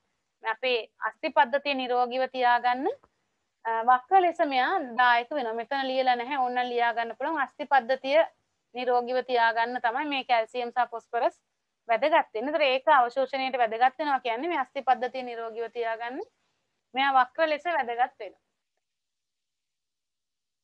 හරි. ඊළඟට විටමින් E ප්‍රතිඔක්සිකාරකයක්. අර කිව්වා වගේ මුක්ත කණ්ඩ උදාසීන කරන්න වැදගත් වෙනවා. හරිද? අපේ නිරෝගීභාවයට මෙයා වැදගත් වෙනවා ගොඩක්. ඊළඟ විටමින් K රුධිරයේ කැට ගැසීමට. ඒතර මේවා තමයි විටමින් වර්ගවල කෘත්‍යයන් වෙන්නේ. ඊළඟ khනිජ ගත්තොතින් මම කිව්ව එකත් අර වගේමයි අපේ දේහෙට නිපදව ගන්න බැරි එකක් අපි සාමාන්‍යයෙන් බාහිරව ගන්න ඕන එකක් මේකත් අකාබනික ද්‍රව්‍යයක් කිව්වා මේක. හරි මෙතන අපිට සම්පත් පොතේ ලොකුවට අර්ථකථන දීලා නැහැ. නමුත් මේකෙත් අපේ සෞඛ්‍ය සම්පන්න ජීවිතයක් ගත කරන්න අපේ පරිවෘත්තීය ක්‍රියා නිරෝගීව පවත්වා ගන්න දේහ කෘත්‍යයන්ට වැදගත් වෙන මේ අකාබනික ද්‍රව්‍යයක් තමයි මේක. හරිද? ඒතර මේකත් අපිට ඉතා කුඩා ප්‍රමාණ වලින් තමයි අවශ්‍ය වෙන්නේ. හරිද? ඒනුත් අපි ඉතාම කුඩා ප්‍රමාණ වලින් මේ ඉතා කුඩා ප්‍රමාණෙනුත් ඒනුත් සාපේක්ෂව අපි ගොඩවල් දෙකකට බෙදනවා. ප්‍රධාන khනිජ සහ අංශු මාත්‍ර khනිජ කියලා. ප්‍රධාන khනිජ වලට මෙන්න මේ මෙතන තියෙනවා 10ක්. කැල්සියම්, ෆොස්ෆරස්, පොටෑසියම්, සෝඩියම් කියන ඒවා. ඊළඟට මැග්නීසියම්, සල්ෆර් සහ ක්ලෝරින්, මෙතන අයන්, අයඩීන් සහ ෆ්ලුෝරින් කියන මූලද්‍රව්‍ය. මේවා පාඩම් කරගන්න ඕන ළමයි. හරිද? මේ 10 වැදගත් වෙන ප්‍රධාන khනිජ විදියට. අංශු මාත්‍ර khනිජ තමයි කොපර්, කොබෝල්ට්, මැංගනස්, මොලිබ්ඩිනම්, සෙලීනියම් සහ සින්ක් කියන ඒවා. ඔය අංශු මාත්‍ර khනිජ. ඔන්න ඒ විදියට අපිට khනිජ අවශ්‍යතාවය මත බෙදන්න පුළුවන්. මේවා ගොඩාක්ම කුඩා ප්‍රමාණ වලින් තමයි මේවා අවශ්‍ය වෙන්නේ. මේවා ඊට සාපේක්ෂව තරමක් වැඩි ප්‍රමාණ වලින්. එහෙනම් මේවා කෘත්‍යයන් ගත්තොත් ඔයගොල්ලෝ අහලා තියෙනවා මේවා ඔයගොල්ලන්ට සමීපයි කැල්සියම් khනිජයේ වැදගත්කම. දත් අස්ථි සෑදීම රුධිරයේ කැටි ගැසීමට උදව් වෙනවා. මොකද රුධිර කැටි ගැසීමේ ප්‍රතික්‍රියාවේදී අර ෆයිබ්‍රින් තන්තු ජාලය හැදෙනකොට මේ කැල්සියම් අයන ඕන වෙනවා. ඊළඟට ස්නායු සහ පේශි ක්‍රියාකාරීත්වයට ස්නායු ආවේග සන්නයනයට මේ විද්‍යුත් ක්‍රියාකාරීත්වයට මේ කැල්සියම් අයන අවශ්‍ය වෙනවා. පේශි වලත් ඒ වගේ පේශි සංකෝචන ක්‍රියාවලියට මේ කැල්සියම් අයන ඕන වෙනවා පේශියක සංකෝචනය සිද්ධ වෙනකොට. ඊළඟට ෆොස්ෆරස් දත් හා අස්ථි සෑදීමට, පොටෑසියම් අම්ල භස්ම සමතුලිතතාවයට සහ ස්නායු ක්‍රියාකාරීත්වයට. මේ හැම එකක්ම බැලුවොත් ඔයගොල්ලෝ මේ ස්නායු ක්‍රියාකාරීත්වය කියන එක බලන්න හැම එකම වගේ තියෙනවා. මෙතන ක්ලෝරින් ගත්තොත් එතනත් අම්ල භස්ම සමතුලිතතාවය මේකක් තියෙනවා. මේ අම්ල භස්ම සමතුලිතතාවය තුනේම තියෙනවා. මේ වගේ වෙන් ඔයගොල්ලන්ට පුළුවන් මතක තියාගන්න. මේ තුනටම මේක ගන්න පුළුවන්. අම්ල භස්ම සමතුලිතතාවය. මේක ස්නායු ක්‍රියාකාරීත්වය. මෙතන අම්ල භස්ම සමතුලිතතාවය ස්නායු ක්‍රියාකාරීත්වය. මේ දෙක සමානයි. ඊට අමතරව ආශ්‍රිතික සමතුලිතතාවය. අපිට ආශ්‍රිතයෙන් ද්‍රව්‍ය ඇතුල් වෙනකොට සමහර විට අයනික සමතුලිතතාවය වෙනස් වෙන්න පුළුවන්. එන්නේ ඒ නිසා මේ ක්ලෝරින් අයන ක්ලෝරයිඩ් අයන එහා මෙහා ගමන් කිරීමෙන් මේ සමතුලිතතාවය ඇති කරලා දෙනවා. ඊළඟට සෝඩියම් අම්ල භස්ම සමතුලිතතාවයට සහ ජල සමතුලිතතාවයට. හරිද? අපි දන්නවා අර රුක්කාණුවක ක්‍රියාකාරීත්වයේ සෝඩියම් ප්‍රතිශෝෂණය වෙනවනේ ජල සමතුලිතතාවය පවත්වා ගන්න. ඒක ඊළඟට ස්නායු ක්‍රියාකාරීත්වයේ සෝඩියම් අයන අනිවාර්යෙන් වැදගත් වෙනවා. මොකද සෝඩියම් අයන ස්නායු ආවේග සන්නයනය කරනකොට සෝඩියම් අයන එහා මෙහා යාමක් සිද්ධ වෙන්නේ. හරිද? අන්න ඒ විදිහට. ඒත් මෙන්න මේවා තමයි මේ khනිජ වල ප්‍රධාන කෘත්‍යයන් වෙන්නේ. ඔයගොල්ලන් මතක තියාගන්න ලේසි මෙන්න මේ වගේව හයිලයිට් කරලා තියාගන්න. ඒතර වැඩි සංඛ්‍යාවකට ඒක උත්තරේට එන නිසා ටික පාඩම් ඉන්න ගතියයිනේ.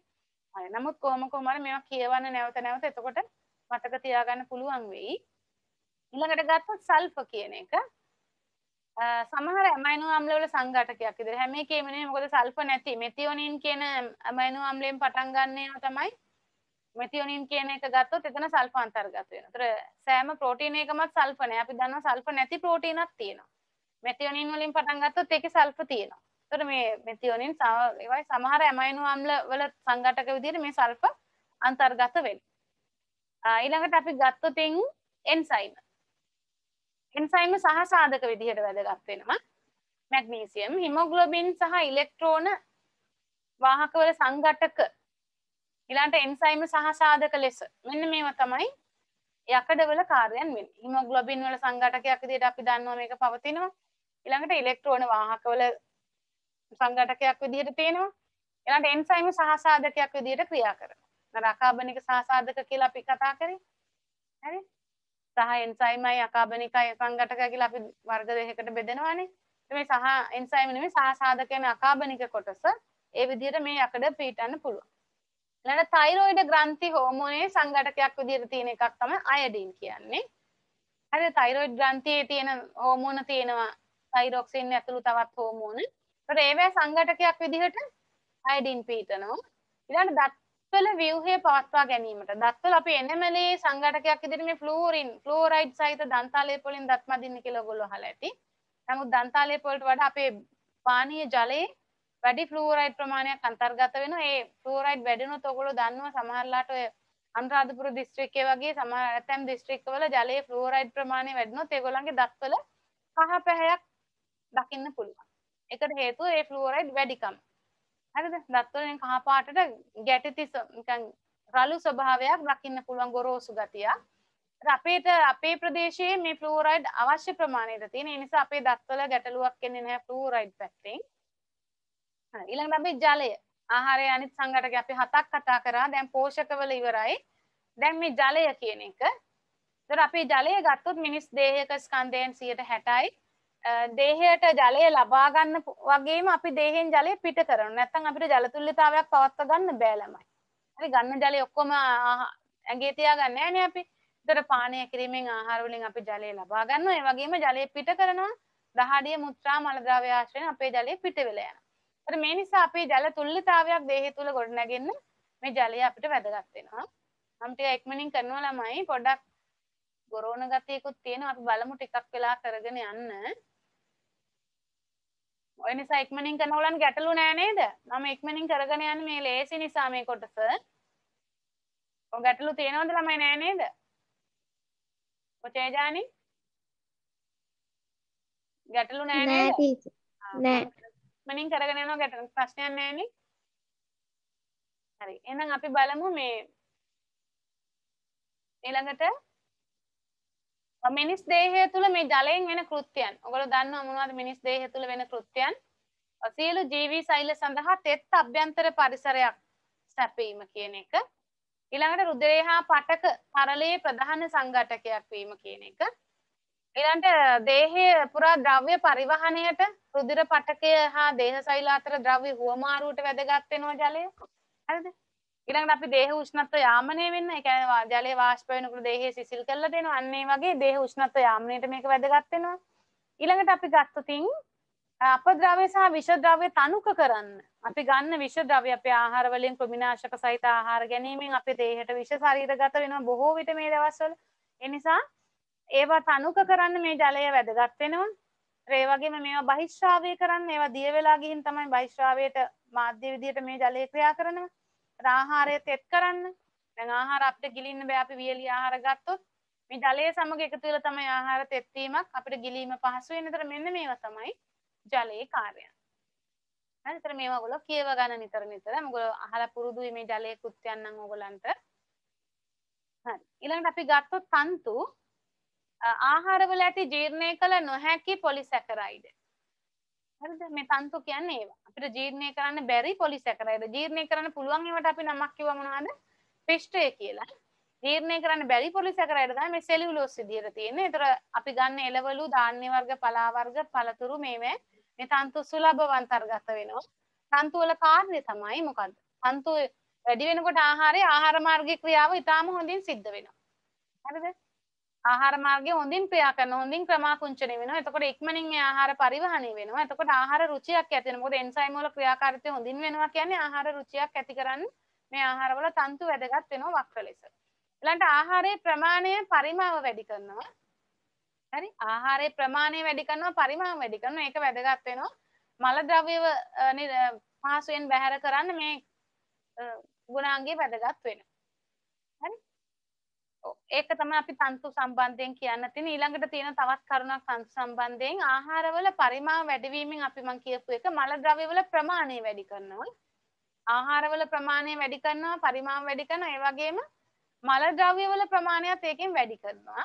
දැන් ආහාර මාර්ගයේ ක්‍රමාකුංචන උත්තේජනය කරා එමගින් අවශ්‍ය ලෙස මහාන්තය තුලදී ජලය ප්‍රතිශෝෂණය. ඒතර අනවශ්‍ය විදිහට ජලය ප්‍රතිශෝෂණය කරන්නේ නැහැ. මොකද ඉක්මනින් ගමන් කරනවා. ඒ ප්‍රශස්ත වේගයකින් ගමන් කරනවා ආහාර මල ද්‍රව්‍ය හැදෙනකොට. මොකද අවසානයේ මල ද්‍රව්‍ය හැදෙනවා, ජලය ප්‍රතිශෝෂණය වෙනවා. වැඩිපුර ජලය ප්‍රතිශෝෂණය වෙනවා ආහාර හෙමින් ගියොත්. ආහාර ප්‍රශස්ත වේගයෙන් ගියහම අවශ්‍ය ප්‍රමාණය විතරයි ජලය ප්‍රතිශෝෂණය වන්නේ. මතර මල ද්‍රව්‍ය පහ කිරීමේදී අපහසුතාවයක් ඇති වෙන්නේ නැහැ. ඊළඟට ආහාරයේ ප්‍රමාණවත් තරම් තන්තු තිබීමෙන් මොකද්ද වෙන්නේ? මේ පිළිකා වගේ දේවල් වැළැක්වෙන්න පුළුවන්. මොකද ප්‍රමාණවත් තන්තු නොතිබුණොත් සෑහෙන කාලයක් අපි මේ මල බද්ධය වගේ ආබාධ වලින් පෙළුණොත් රුධිර වාහිනී ගුද මාර්ගයේ ආශ්‍රිත රුධිර වාහිනී නෙරලා එන්න පුළුවන් ආහාර මාර්ග කුහරය තුලට. හරිද? එතකොට එහෙම ආවහම රුධිර වාහිනී වරින් වර තුවාල වෙවි මේවා රුධිරේ වහනය වෙලා මල ද්‍රව්‍ය සමග රුධිරේ වහනය වෙන්න පුළුවන්. එතකොට මේ වගේ තත්ත්වයක් දිගින් දිගට තිබුණොත් ආහාර මාර්ගයේ කියන්නේ මහාන්ත්‍රය සහ ගුද මාර්ගයේ ආශ්‍රිත පිළිකා තත්ත්වයන් ඇති වෙන්න පුළුවන්. කියන්නේ ආමාශාන්ත්‍රික ආබාධ වලට එරෙහි ආරක්ෂණයක් මේ තන්තු මගින් ලබා දෙනවා. පරිමාණ වැඩි කරලා කරන්නේ ඒකයි. හරි. අන්න ඒ වගේ කාර්යයන් ගණනාවක් අපිට මේ තන්තු මගිනුත් ඉටු වෙනවා. අන්න ඒ නිසා අපි දැන් නූතන විදිහට අර පෝෂක පහට අමතරව මේ ජලය සහ තන්තු කියන ඒවාත් අපි අත්‍යවශ්‍ය පෝෂක විදිහට තමයි සැලකන්නේ. හරි. ඊළඟට අපි ගමු මේ අපේ මේ ආහාරයේ තියෙන පෝෂණ ද්‍රව්‍ය සමබල ආහාරයක තියෙන පෝෂක 7ක් ගැන අපි කතා කරා. හරිද? ඒවා අපි පෝෂක විදිහට සැලකන්නේ ඇයි මේවා වටිනාකම් කතා කරා දැන් අපි. අපි බලමු මේවාදී මේ සමහර දේවල් වලට අපි කතා කරනවා ඒ පෝෂක 7න් අත්‍යවශ්‍ය පෝෂක කියලා. හරිද? සමහර සංඝටක වලට අපි කියන අත්‍යවශ්‍ය පෝෂක කියලා. මොනවද මේ අත්‍යවශ්‍ය පෝෂක කියන්නේ? හරි අපි බලමු එහෙනම් පොඩ්ඩක් බෝඩ් එකට යමු.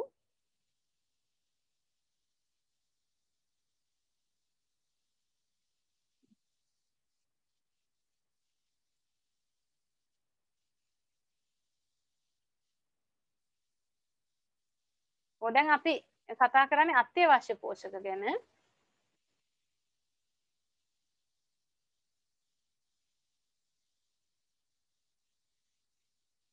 හරි දැන් අපි ඇත්තටම මේ අත්‍යවශ්‍ය පෝෂක කියන ඒවා ගැන කතා කරන්න තියෙන දේවල් ටික මේ වෙනකොට කතා කරලා ඔයගොල්ලෝ ගාව තියෙනවා. දැන් මෙතන මේ මාතෘකාවෙන් කරන්නේ මේ ටික එකතු කරන එකක් විතරයි. ඒතර දැන් ඔයගොල්ලෝ දන්නේව තියෙනවා අත්‍යවශ්‍ය පෝෂක මොනවද අපි කතා කරපු ඒවා?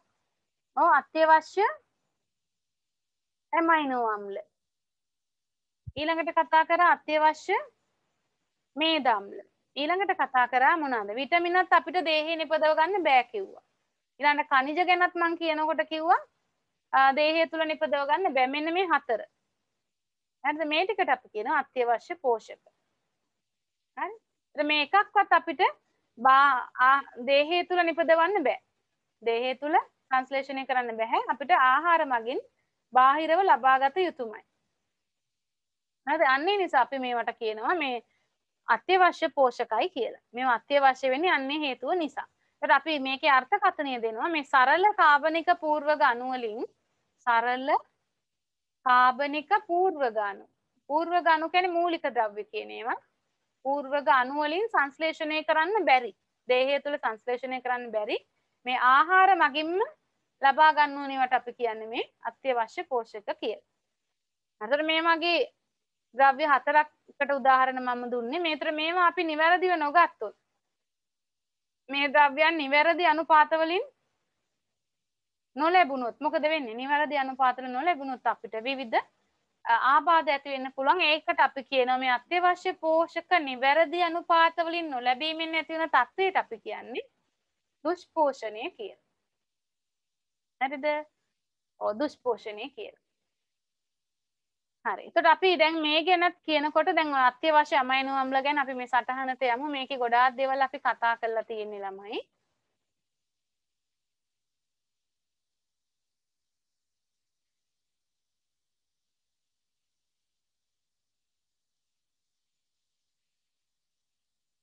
ඔව් මේ තියෙන්නේ අපි දැන් කතා කරපු එක සරල කාබනික පූර්වක අණු වලින් ශරීරය තුල සංශ්ලේෂණය කළ නොහැකි ආහාර මගින්ම ලබාගත යුතු ද්‍රව්‍ය. මේ ඉරියන්දලා තියෙන වචන ගැන වැඩි අවධානයක් යොමු කරලා පාඩම් කරන්න.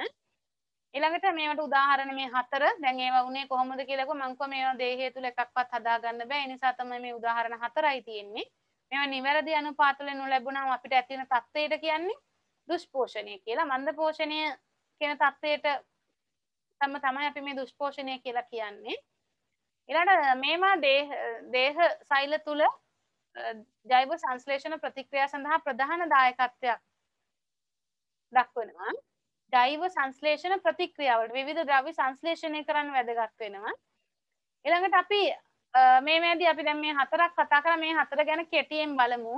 මම කෙටි සටහනක් දාලා ඇත්තේ මොකද කලින් අපි ඉගෙන ගත්ත මේවා අත්‍යවශ්‍ය ඇමයිනෝ අම්ල කිව්වහම සරල කාබනික පූර්වක ද්‍රව්‍ය වලින් ශරීරය තුල සංශ්ලේෂණය කළ නොහැකි ආහාර මගින් ලබාගත යුතුම වන ද්‍රව්‍ය.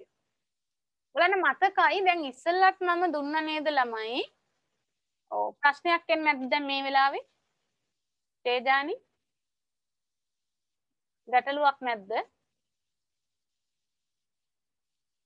අත්‍යවශ්‍ය ඇමයිනෝ අම්ල ගැන කියද්දි දැන් ඉස්සෙල්ලා අපි කිව්වා නේද දේහය තුල සංශ්ලේෂණය කරන්න බැරි ආහාරයෙන් ලබාගත යුතුම කියලා. අපි මෙතන අර්ථකථනය දීලා තියෙන්නේ හරියටම මෙතන. සරල කාබනික පූර්වක ද්‍රව්‍ය වලින්. මෙන්න මේ කොටස ඉස්සෙල්ලා අපි කතාවේදී තිබුණේ නැහැ. ඒ නිසා ඔයගොල්ලෝ අත්‍යවශ්‍ය ඇමයිනෝ අම්ල කියලා අර්ථකථනය ඇහුවොත් ඉතින් අර කලින් කිව්වේ අපි දේහය තුල සංශ්ලේෂණය කරන්න බැරි ආහාර වලින් ලබාගත යුතුම කියන කොටස විතරයි. ඔයගොල්ලෝ මෙතන මේ තියෙන අර්ථකථනයේ සම්පූර්ණ අර්ථකථනයේ විදිහට මතක තියාගන්න. මේ කැලලත් අන්තර්ගතව ලියන්න. ඒතර කොතන ඇහුවත් පාඩමේ මොන විදියට ඇහුවත් උත්තරේ ලියනකොට ඔයගොල්ලන් සරල කාබනික පූර්වක ද්‍රව්‍ය වලින් ශරීරය තුල සංශ්ලේෂණය කළ නොහැකි ආහාරය මගින් ලබාගත යුතුම වන ඇමයිනෝ අම්ල කියන කතන්දරය ලියන්න. මෙන්න මේ කොටසත් එක්ක එකතු කරලා ලියන්න පුරුදු වෙන්න. ඒතර දේහයට අවශ්‍ය ඇමයිනෝ අම්ල තියෙනවා 20ක්.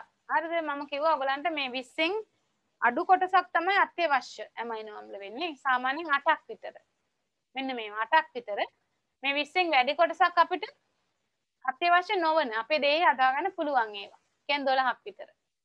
අපි නූතනම තත්ත්වය අනුව තවත් ඇමයිනෝ අම්ලයක් මම හොයාගෙන තියෙනවා. මම මෙතනත් මේ දල වශයෙන් දැන් මේක. නමුත් ඕගොල්ලෝ පිළිතුරු ලියන්නේ මේක. 21.9යි වෙලා තියෙන මේ අත්‍යවශ්‍ය එකක් තව හොයාගෙන තියෙන වැලින් කියන එක. ඒක මතක තියාගත්තට කමක් නැහැ. නමුත් පිළිතුරු ලියද්දි මේ වැලින් අත්‍යවශ්‍ය එකක් වුණාට අපි 8යි කියලා ගන්නෙ.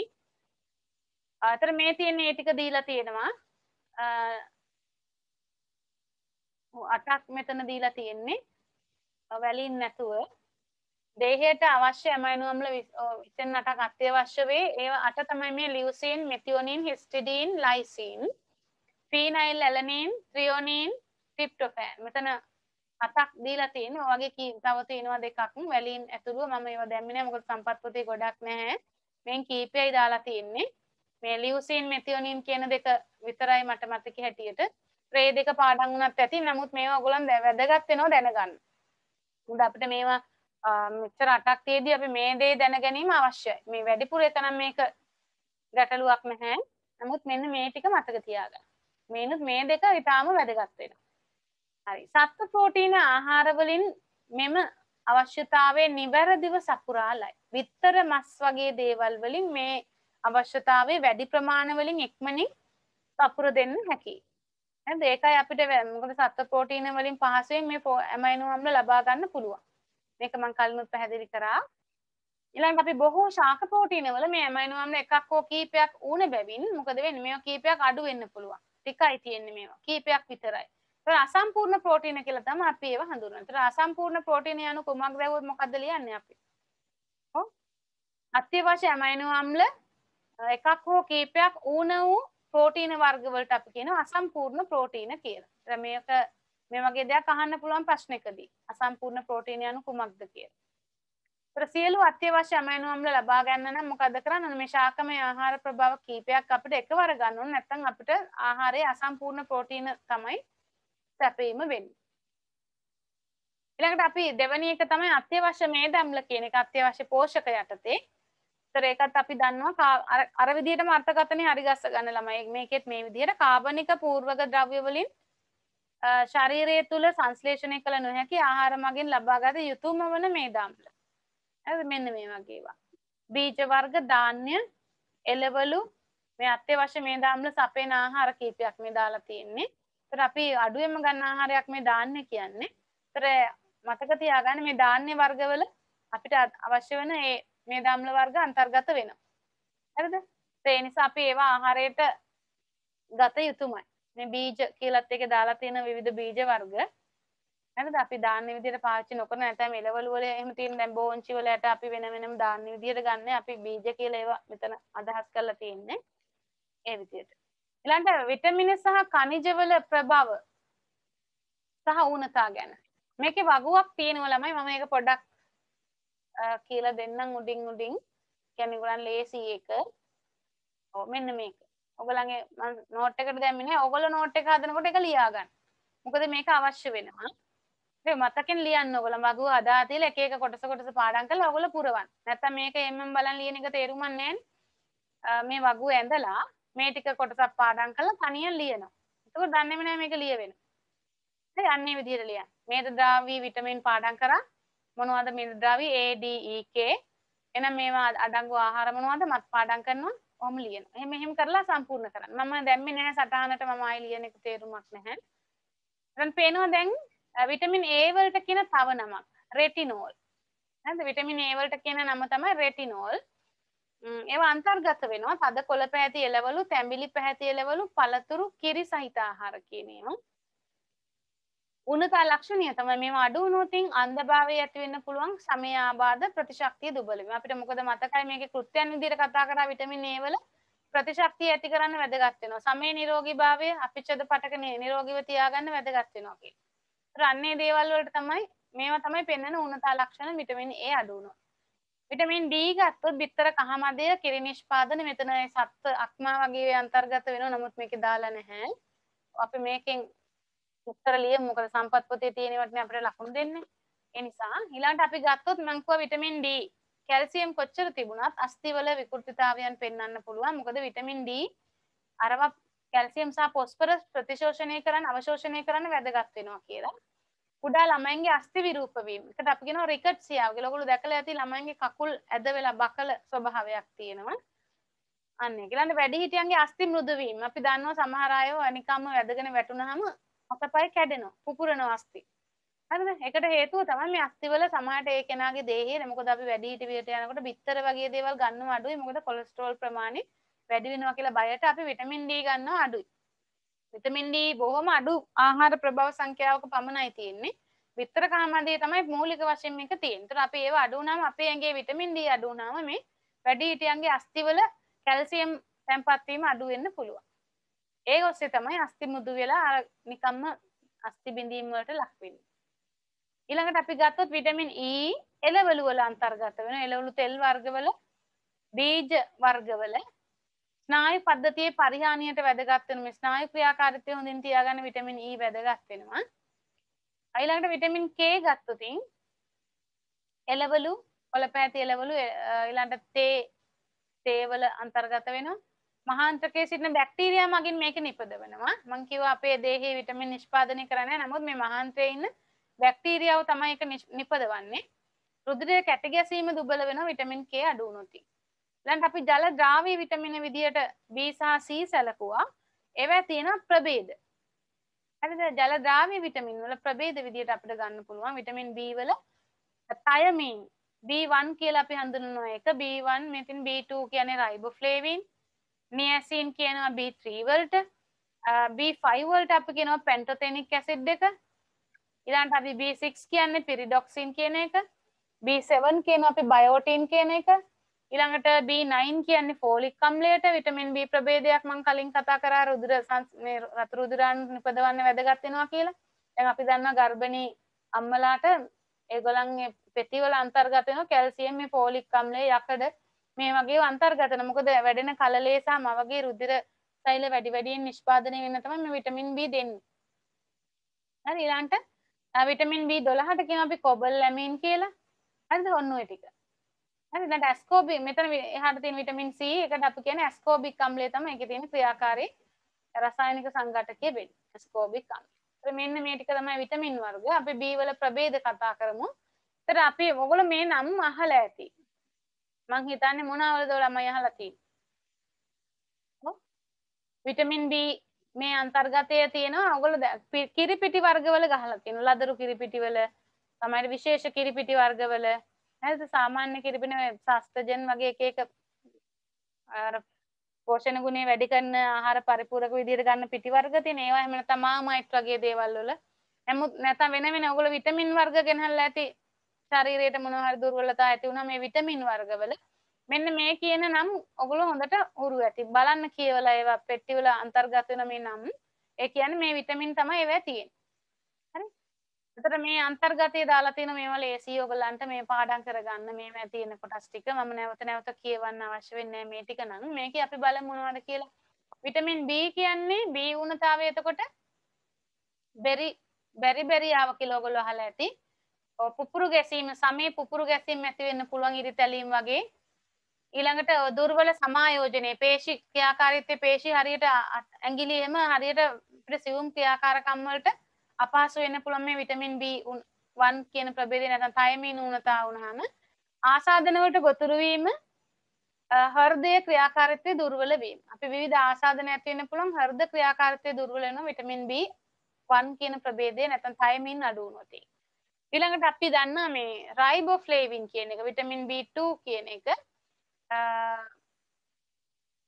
සමේ වනවීම විශේෂයෙන් මුඛයේ දෙපස මුඛ කොන් වනවීම කියලා අපි කියනවා මේක දෙපැත්තේ වන වෙන්න පුළුවන් මුඛ කටේ මුඛයේ කෙළවරවල් දෙක වන වෙනවා තුවාල හැදෙනවා විටමින් B2 කියන ප්‍රභේදය අඩු වුණොත් ඊළඟට විටමින් B3 කියන එක නියසින් පෙලග්‍රා මේ සමේ වන මානසික ව්‍යාකූලතාවය පාචනයේ වැනි ලක්ෂණ මේ පෙලග්‍රා කියන රෝගයේ ලක්ෂණ දීලා තියෙන මේ සමේ ඔයගොල්ලෝ දැකලා තියෙනවද ළමයි අර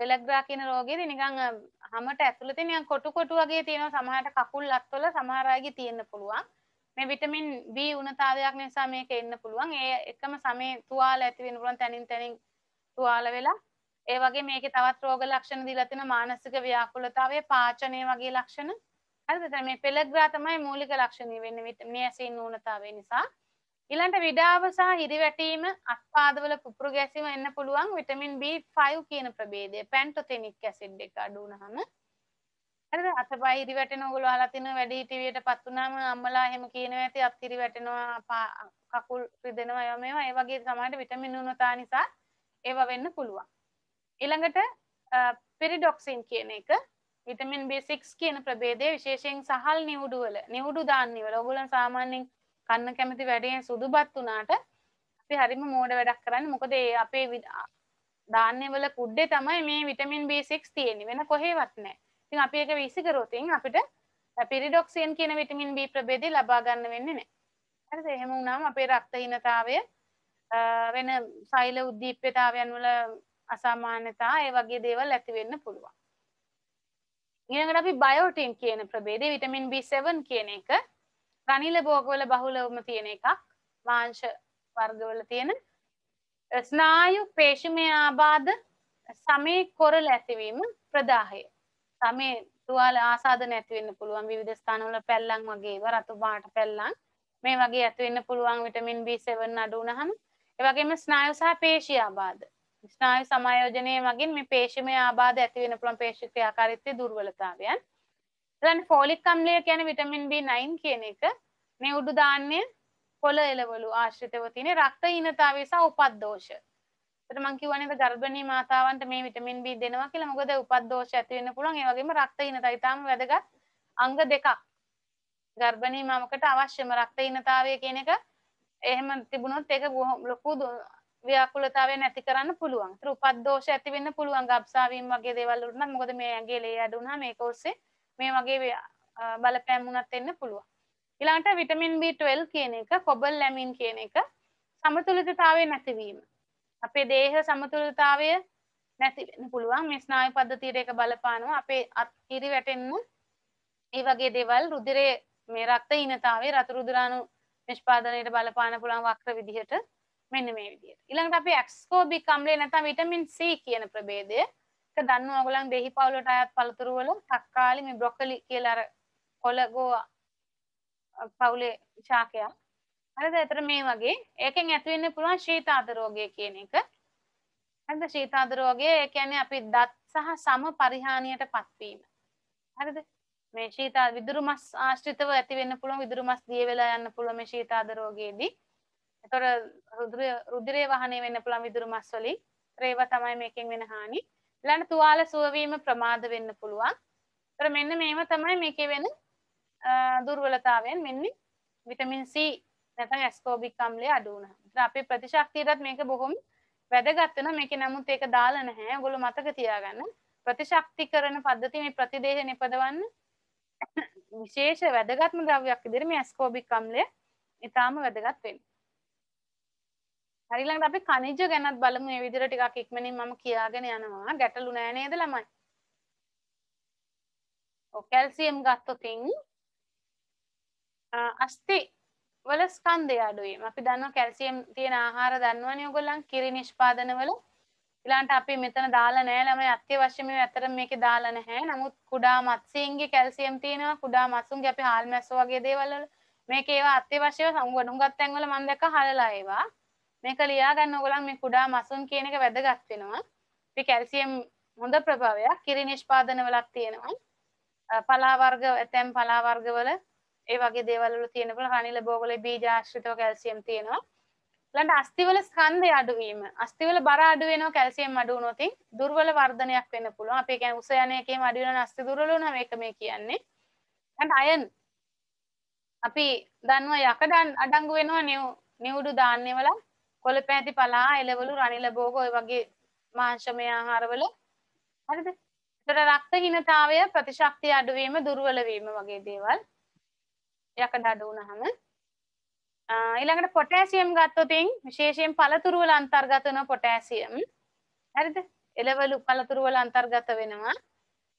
ඊළඟට අපි ගත්තොත් මෙයාගෙන් වෙන්න පුළුවන් පොටෑසියම් අපේ ස්නායු පද්ධතියේ ක්‍රියාකාරීත්වයට බලපානවා. ඒ නිසා පේශි හරියට පේශි සමායෝජනය කරන්න බැරිව යනවා. පේශි ක්‍රියාකාරීත්වය දුර්වල වෙනවා.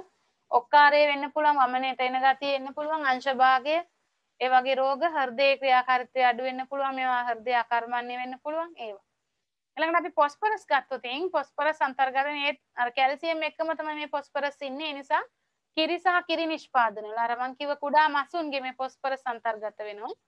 සහල් පාන් වගේ අපි සාමාන්‍යයෙන් පාන් කියන්නේ ගුණ જાතියක් නෙමෙයි කියලා.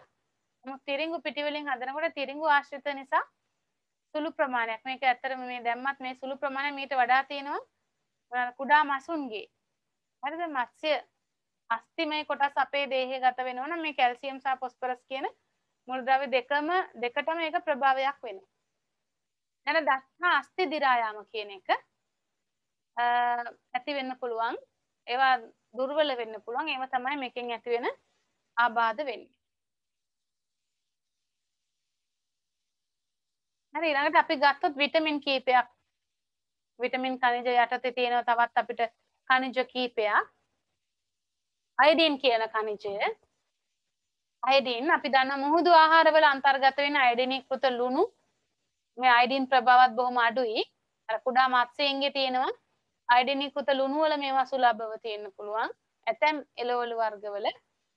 ඊළඟට ගල ගන්න ඒ කියන්නේ තයිරොයිඩ් ග්‍රන්ථිය විශාල වෙනවා. මොකද තයිරොයිඩ් ග්‍රන්ථියේ තයිරොක්සින් නිපදවන්න අයඩින් අවශ්‍ය වෙනවා. එතකොට අපිට අයඩින් නැති වුණාම මේ තයිරොයිඩ් ග්‍රන්ථිය ප්‍රසාරණය වීමක් දකින්න පුළුවන්. ඊළඟට සල්ෆර් කියන එක ප්‍රෝටීන් අඩංගු ආහාර වල තියෙන සල්ෆර් අන්තර්ගත වෙන්නේ අපි ප්‍රෝටීන් අඩංගු ආහාර හැම එකෙමත් නෑ ඇතැම් ප්‍රෝටීන් වල පමණයි සල්ෆර් තියෙන්නේ. ඒකට ප්‍රෝටීන් අඩංගු ආහාරවල තියෙන විශේෂයෙන් සත්ත්ව ප්‍රෝටීන් අඩංගු ආහාරවල සල්ෆර් අන්තර්ගත වෙනවා. ඊළඟට අපි දන්නවා ඔයගොල්ලන් අහලා තියෙනවා ඒ ගෝවා පවුලේ ශාක. ගෝවා නෝකෝල් හරිද? අන්න ඒ වගේ රාබු මේ වගේ අර අමුතු දුර්ගන්ධයක් එන ඒවා කුණු වුණා මේ ආහාර මොකද සල්ෆර් නිසාමයි. හරිද? අන්න ඒවත් තියෙනවා සල්ෆර්. මේක ලියවිලා නැහැ. ඒවා මතක තියාගන්න. විඩාව දුර්වල වර්ධනය සහ ඉදිමීම අපිට දකින්න පුළුවන්. මොකද අපේ දේහයේ තියෙන මේ බැරලෝහ අපි ආහාරයෙන් එකතු වෙනකොට මේ බැරලෝහ ඉවත් කරනත් මේ අපේ ආහාරයෙන් ගන්න සල්ෆර් ඊටාම වැදගත් වෙනවා ළමයි. මේකේ දාලා නැහැ ඒක. හරිද? දුර්වල වර්ධනය ඉදිමීම මේ මොකද ඉදිමෙන්න පුළුවන් අපේ අතපය ඉදිමෙන්න පුළුවන් අපේ දේහයේ අර බැරලෝහ වගේ දේවල් අන්තර්ගත වුණාම දැන් සමහරට වකුගඩු වලින් හරියට ඒ කාර්ය කරන්නේ නැතුනම අපේ පටක තරල එකතු වෙලා දේහය ඉදිමෙන්න පුළුවන්. කන්නේ වගේ දේවල් මේ සල්ෆර් නිසා සල්ෆර් වුණොත් වෙන්න පුළුවන්. මොකද සල්ෆර් ඔස්සේ තමයි අර බැරලෝහ ඉවත් කිරීම සිද්ධ වෙන්නේ. ඊළඟට ක්ලෝරින් සහ සෝඩියම් කියන එක. ඒතර මේව ගත්තොත් මේස ලුණු වල තමයි ප්‍රභාවය. ආහාර රුචිය අඩුවීම. දැන් අපි සෝඩියම් අඩු නම් ඇඟේ ලුණු ගතිය අඩු වෙනවා අපිට ආහාර අප්‍රියතාවයක් එන්න පුළුවන්. හරිද? අපි ලුණු දැම්මාමනේ සාමාන්‍යයෙන් වැඩියෙන් ප්‍රියතාවයක් එන්නේ අපිට ආහාර ගන්නත්. හරි? ඒ වගේ මස් පිඩු පෙරලි මොගොල්ලෝ අහලා තිනවා කෙන්ඩා පෙරලෙනවා ලුණු ටිකක් දිය කරලා බොන්න දෙනවා. හරි අන්න ඒ වගේ දේවල්. ඊට මැග්නීසියම් ගත්තොත් මැග්නීසියම් වල ප්‍රධාන ආහාර ප්‍රභාවය වෙන්නේ පොළ පැහැති පලා එළවලු සහ ධාන්‍ය වර්ග. විශේෂයෙන් ධාන්‍ය කිව්වහම හුඟා පෝෂක khනිජ විටමින් අන්තර්ගත වෙන ඉතාම පෝෂණීය ආහාර වර්ගයක් තමයි ධාන්‍ය කියන්නේ. ස්නායු පද්ධතිය ඇති වෙන ආබාධ වලට මැග්නීසියම් වැදගත් වෙනවා. මොකද ස්නායු ක්‍රියාකාරීත්වයට මේ මැග්නීසියම් අයන වැදගත් වෙන්නේ. ඊළඟට ෆ්ලුෝරින්. හරිද? තේවල අන්තර්ගත වෙන මුහුදු ආහාර පානීය ජලය අන්තර්ගත වෙනවා. මේ දත්වල එනමලේ කොටස හදන්න ෆ්ලුෝරින් වැදගත් වෙන නිසා ෆ්ලුෝරින් අඩු වුණොත් මේ එනමලේ දි รา පත් වෙනවා. ඒක දත්ත සම්පූර්ණයෙන් දි รา පත් යන මේ ෆ්ලුෝරින් අඩු වීම බලපානවා. හරිද? ඔන්න ඔය ටික තමයි අපි මේ khනිජ අයන සම්බන්ධයෙන් දැනගත යුත්තේ. ඔව්. පොඩ්ඩක් ඉන්න ළමයි.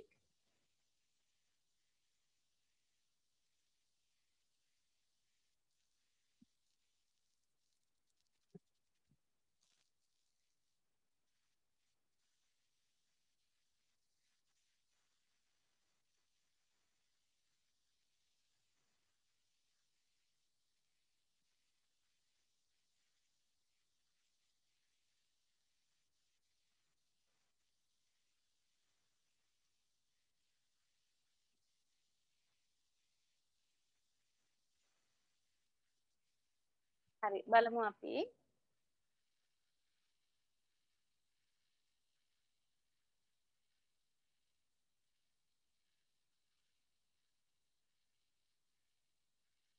අපි යමු එහෙනම් අපි අලුත් කොටසකට.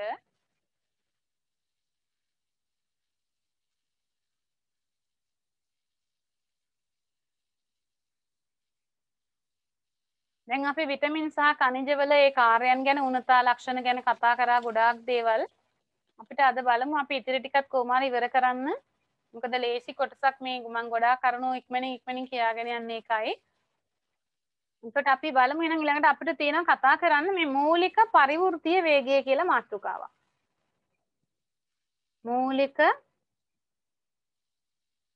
පරිවෘත්තීය වේගය. හරිද? බේසික් මෙටබොලික් රේට් කියලා අපි කියන්නේ මේකට. කෙටියෙන් හඳුන්වනවා BMR. ඔයගොල්ලෝ අහලා තියෙන BMI කියලා එකක්. ඒක නෙමෙයි මේ.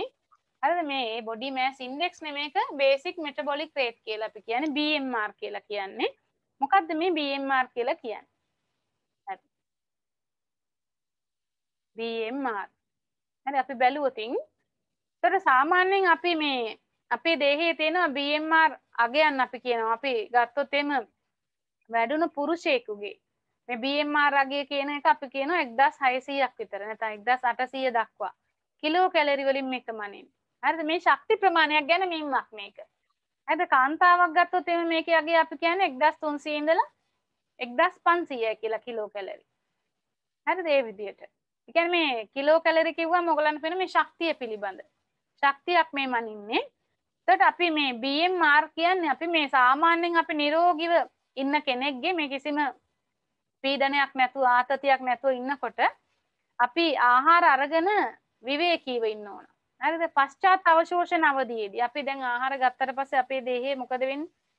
පැය 3-4ක් ගියාම මේ ආමාශය තුල තියෙන ආහාර පැය 4ක් විතර. ඒතර මෙතනදී ආහාර ජීර්ණය ආරම්භ වෙනවා. ඊට පස්සේ පැය 4-5ක් ගියාට පස්සේ ආයි ඊළඟ කොටසට යන ඕම ගිහින් ආහාර ජීර්ණය සම්පූර්ණයෙන් මේ ගුද මාර්ගය දක්වා යනවා. ඒතර අපි නිරාහාරව හිටියට පස්සේ මොකද වෙන්නේ? මේ විවේකීව අපි අවශෝෂණ අවධිය අන්තිම හරියේදී.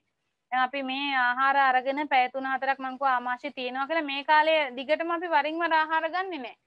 හරිද? මේ ආහාර අරගෙන මේ ආහාර වේලේ මේ කොටස් පැය 4-5ක් 6ක් යනකොට අන්තිම හරිය කුඩාන්තයේ හරියට එනවා. ශුද්ධාන්තයේ හරියට. එතන මේ ශුද්ධාන්තයේ හරියට මොකද වෙන්නේ? දැන් ඔහොම ඇවිල්ලා ආමාශයෙන් ඇවිල්ලා මෙහෙම ඇවිල්ලා ඊට පස්සේ මේ කුඩාන්තයේ හරියට එනවා.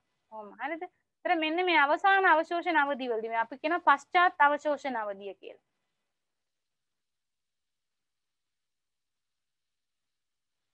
හරිද? ඒතර මෙතනදී තියෙන මේ අවම දැන් පරිවෘත්තීය වේගය දැන් ටික ටික අඩු වෙනවා දැන් මෙයා. මෙතනදී දැන් මේ ක්‍රියාකාරීත්වයේ ජීර්ණය වෙලා අවසන් වීගෙන එනකොට පරිවෘත්තීය ශීඝ්‍රතාවයේ තරමක් අඩු වෙනවා. අන්නේ අවම පරිවෘත්තීය වේගයට කියන මෙතනදී තියෙන්නේ බොහොම අඩුම පරිවෘත්තීය වේගයක්. අවම පරිවෘත්තීය වේගයට කියනවා අපි BMR අගය නැත්තම් මූලික පරිවෘත්තීය වේගය කියලා. BMR හෙවත් පරිවෘත්තීය වේගය. හරි? මෙතන අපි මේකේ අර්ථකථනය බලමු එහෙනම්.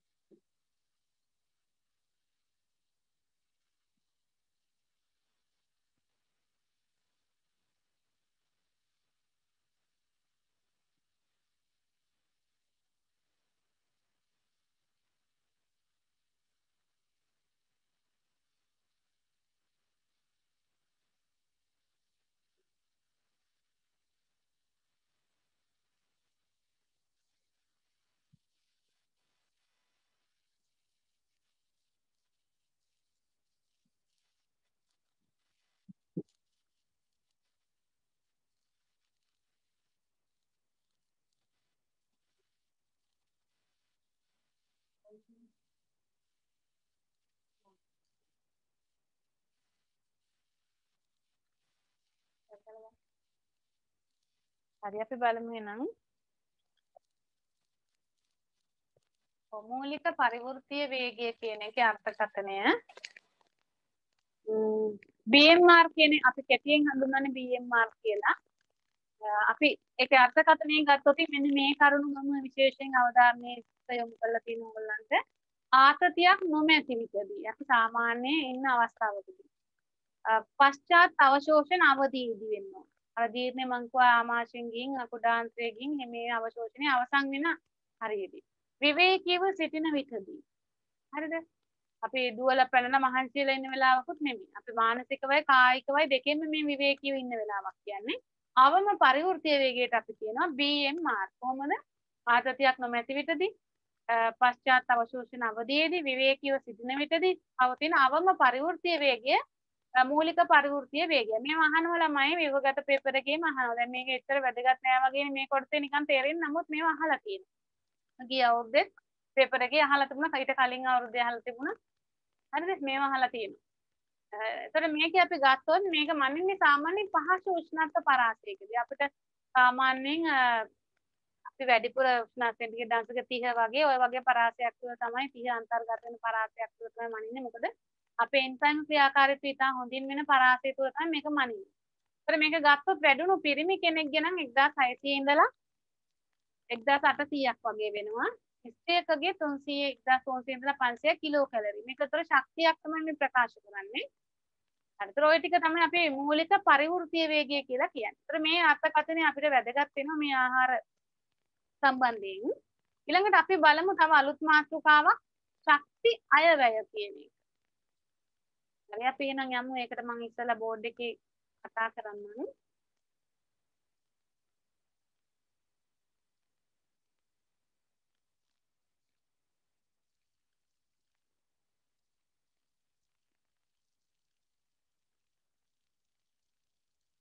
ශක්ති අයවැය. හරි. අතන මේ ශක්ති අයවැය කිව්වම අපි දන්නවා මොකද්ද අය කියන්නේ වැය කියන්නේ මොකද්ද කියලා ඔයගොල්ලෝ දන්නා අය කියන්නේ යම්කිසි දැනකට දෙයක් එකතු වෙනවට මේක තමයි වැය කියන්නේ මේකෙන් ගෙවිලා යන්නේ. හරිද මේ එකතු වෙනවා. හරිද මේක මෙතනින් ගෙවිලා යනේවනේ. මේකෙන් එකතු වෙනවා මේකෙන් අඩු වෙනවා. ඒතර මේ අයවැය කියන්නේ ඒතර මෙතන ගන්න මේ දෙකේ නිකන් ඉතිරියක් වගේ. හරිද? ඒතර අපි සාමාන්‍ය මේක අපි අර්ථකථනය කරන්නේ. ඒකට කිසියම් සත්‍යයකගේ මේ ශක්තිය වැය කිරීමට සාපේක්ෂව මේ වැය කරන එකට එරෙහිව ශක්තිය ලබා ගැනීමේ ප්‍රමාණය. හරිද? මේ වැය කරා නම් අපි හිතමු 10ක් ලබා ගත්තා නම් 50ක්. ඒතකොට ශක්තිය අයවැය කීයද?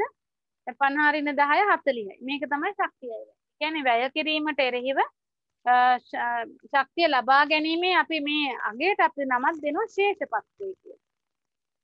හරිද? මේ අර්ථකථනය දීලා තියෙන්නේ එහෙම. කිසියම් ජීවියෙකුගේ ශක්තිය වැය කිරීමට එරෙහිව ශක්තිය ලබා ගැනීමේ ශේෂපත්‍රය. ඒකට අපි කියනවා මොකද? ශක්ති අයවැය කියලා.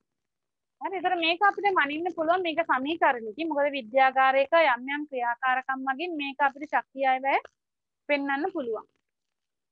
මිනුම් කරන්න පුළුවන්. සංඛ්‍යාත්මක අගයක් විදිහට ගන්න පුළුවන්. ඒතර මේකට තියෙනවා අපිට සමීකරණය.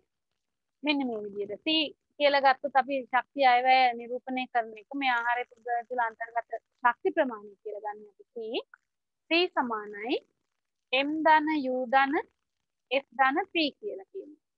හරි මේක තමයි මූලික සමීකරණය. මේ ශක්තිය අයවැය සම්බන්ධව තියෙන. ඒතර මේකෙදි අපි මේ C කියලා කියන්නේ මේ කන්ටෙන්ට් එක කියන එක. ඒ කියන්නේ ආහාරය තුළ අන්තර්ගත වෙන ශක්තිය කියන එක. දැන් අපි ආහාරයේ බත් පිඟානක් ගත්තොත් එහෙම හරිද? මේ බත් පිඟානේ මේ අන්තර්ගත වෙන සියලුම ශක්තිය. හරිද? ඒක තමයි C. හරිද? M කියලා කියන්නේ මේ මෙටබොලිසම් කියන එකෙන් එන්නේ. ඒතර පරිවෘත්තීය ක්‍රියාවලීන් සඳහා ශක්තිය වැයවීම තමයි මේක. අපි දැන් ගන්න ආහාරයේ මොකද වෙන්නේ? කොටසක් යනවා පරිවෘත්තීය ක්‍රියාවන් වලට. ඊළඟට තවත් කොටසක් යනවා අපේ මල ද්‍රව්‍ය මුත්‍රා විදියට ඒ ආහාර වලින් කොටසක් බැහැ. මොකද ආහාරයේ මේකේ තියෙන අපි හිතමු ශක්තිය 1000ක් තිබුණා නම් කැලරි. මේ 1000ම අපිට යන්නේ නැහැ.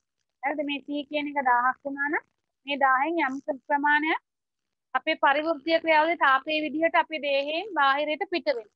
ඒතර සමහරක් ඒවා අපේ මුත්‍රා පිටවීමෙන් අපි මුත්‍රා විදිහට අපි දන්නවා දැන් ආහාරවල ප්‍රෝටීන් තිබුණොත් එන්නේ ඔබ යූරියා විදිහට ඇදලා මේකෙන් පිට වෙන්න පුළුවන් මුත්‍රා සමග ආහාරය තුන යම් යම් රසායනික සංයෝජන. ඒක එහෙමත් හානි වෙන කොටසක්. ඒතර මුත්‍රා පිටවීමේදී හානි වෙන කොටස තමයි ඒක. මේ යූරින් කියන එකෙන් යූ අකුර ඇවිල්ලා තියෙන්නේ. ඊළඟට මල ද්‍රව්‍ය වලින් ෆීකල් මැටර් කියන එක F අකුර අරන් තියෙන්නේ. මල ද්‍රව්‍ය මගින් හානි වෙන ශක්තිය. මේකෙන් වෙන හානි. ඊළඟට P කියලා කියන්නේ අපි නිෂ්පාදනය ප්‍රොඩක්ෂන් කියන්නේ. හරිද? නිෂ්පාදනය වර්ධනය සහ ප්‍රජනනය සඳහා ප්‍රයෝජනයට ගත හැකි ශක්තිය. හරිද? වර්ධනයටයි ප්‍රජනනයටයි ප්‍රයෝජනයට ගන්න ශක්තිය තමයි මේ P කියලා කියන්නේ. අපි ඒ කියන්නේ අපිට ඉතිරියක් විදිහට තියෙන්නේ මේ. වර්ධනය වෙන්න ගන්නවා අපේ ජීනව ජීවින් නිපදවන්න ගන්නවා. ඒක තමයි අතනම ඉතිරියක්. මේ ඔක්කොම තියෙන්නේ අපත යනවා. පරිවෘත්තීය ක්‍රියාව විදිහට අපත යනවා. මේකෙන් ශක්තිය මේවට ගන්නවා. ඊළඟ තාප ශක්තිය විදිහට මේක යනවා. මුත්‍රා විදිහට මල ද්‍රව්‍ය විදිහට ගිහින් ඊළඟ නිෂ්පාදනය සහ වර්ධනය ගැන අපිට ඒක තමයි නිෂ්පාදිතය කියලා ගන්න අපි. වර්ධනය සහ ප්‍රජනනය කියන්නේ නිෂ්පාදනයක් විදිහට ඉතිරි වෙන්නේ මේක. ඒත් මේ විදිහට අපිට හොයන්න පුළුවන් ශක්තිය අයවැය කියන එක මේ සමීකරණයෙන් මගින්. හරිද? ඒතර ඉතිරියක් වෙන්නේ මේක තමයි. ඒතර මේ ශක්තිය අයවැය විදිහට අපිට ඉතිරි වෙන්නේ දෙයද? P කියන එක. හරි? එහෙනම් අපි බලමු මේකේ නෝට් එක.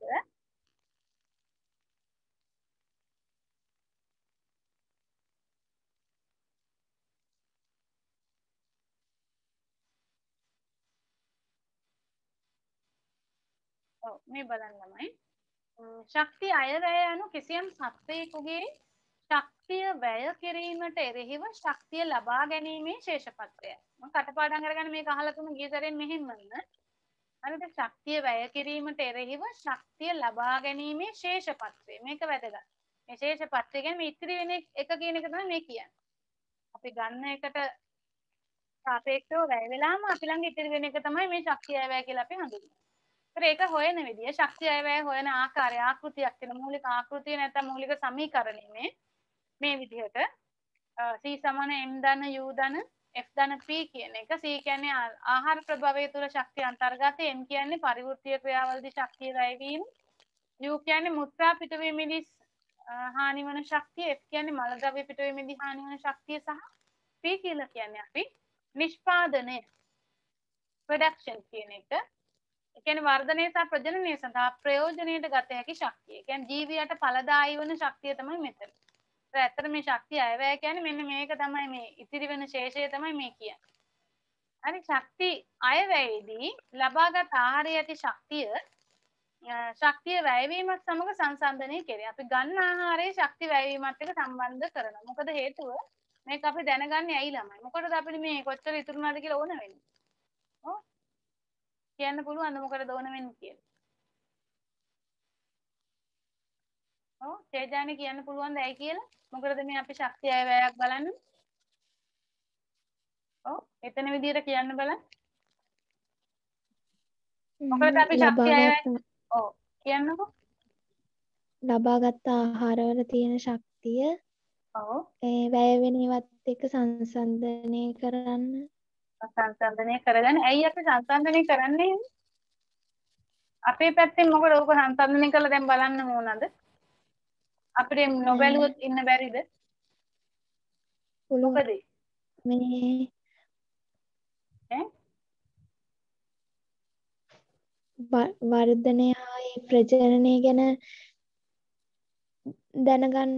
ඔව් දැනගන්න. ඒ කියන්නේ පුතේ මේමයි දැන් අපි විශේෂයෙන් ඒකත් අපි වර්ධනය වෙන්නේ එහෙම කියලා ඕනෙත් නෑ. දැන් අපි සෞඛ්‍ය ගැටලුවන් යන්නේ අපි මේක බලන්න ඕන. ඒ කියන්නේ අපි මේක නොබැලුවොත් යම් වෙලාවකද ඔයගලන්ට ඒක බලපන්නේ වයස්ගත වීමත් එක්ක අපි වැඩිපුර ආහාර ගන්නවා ක්‍රියා කරනවා අඩුයි. එක තැන වාඩි වෙලා අපි රැකියාව කරනවා වුණත් වාඩි වෙලා කම්පියුටරේ ළඟ හරි මොනවා හරි වර්තමානයේ ගොඩාක් බෝ නොවන රෝග ඔයගොල්ලෝ අහලා තියෙනවා. දිය වැඩියාව වගේ දේවල් නේද?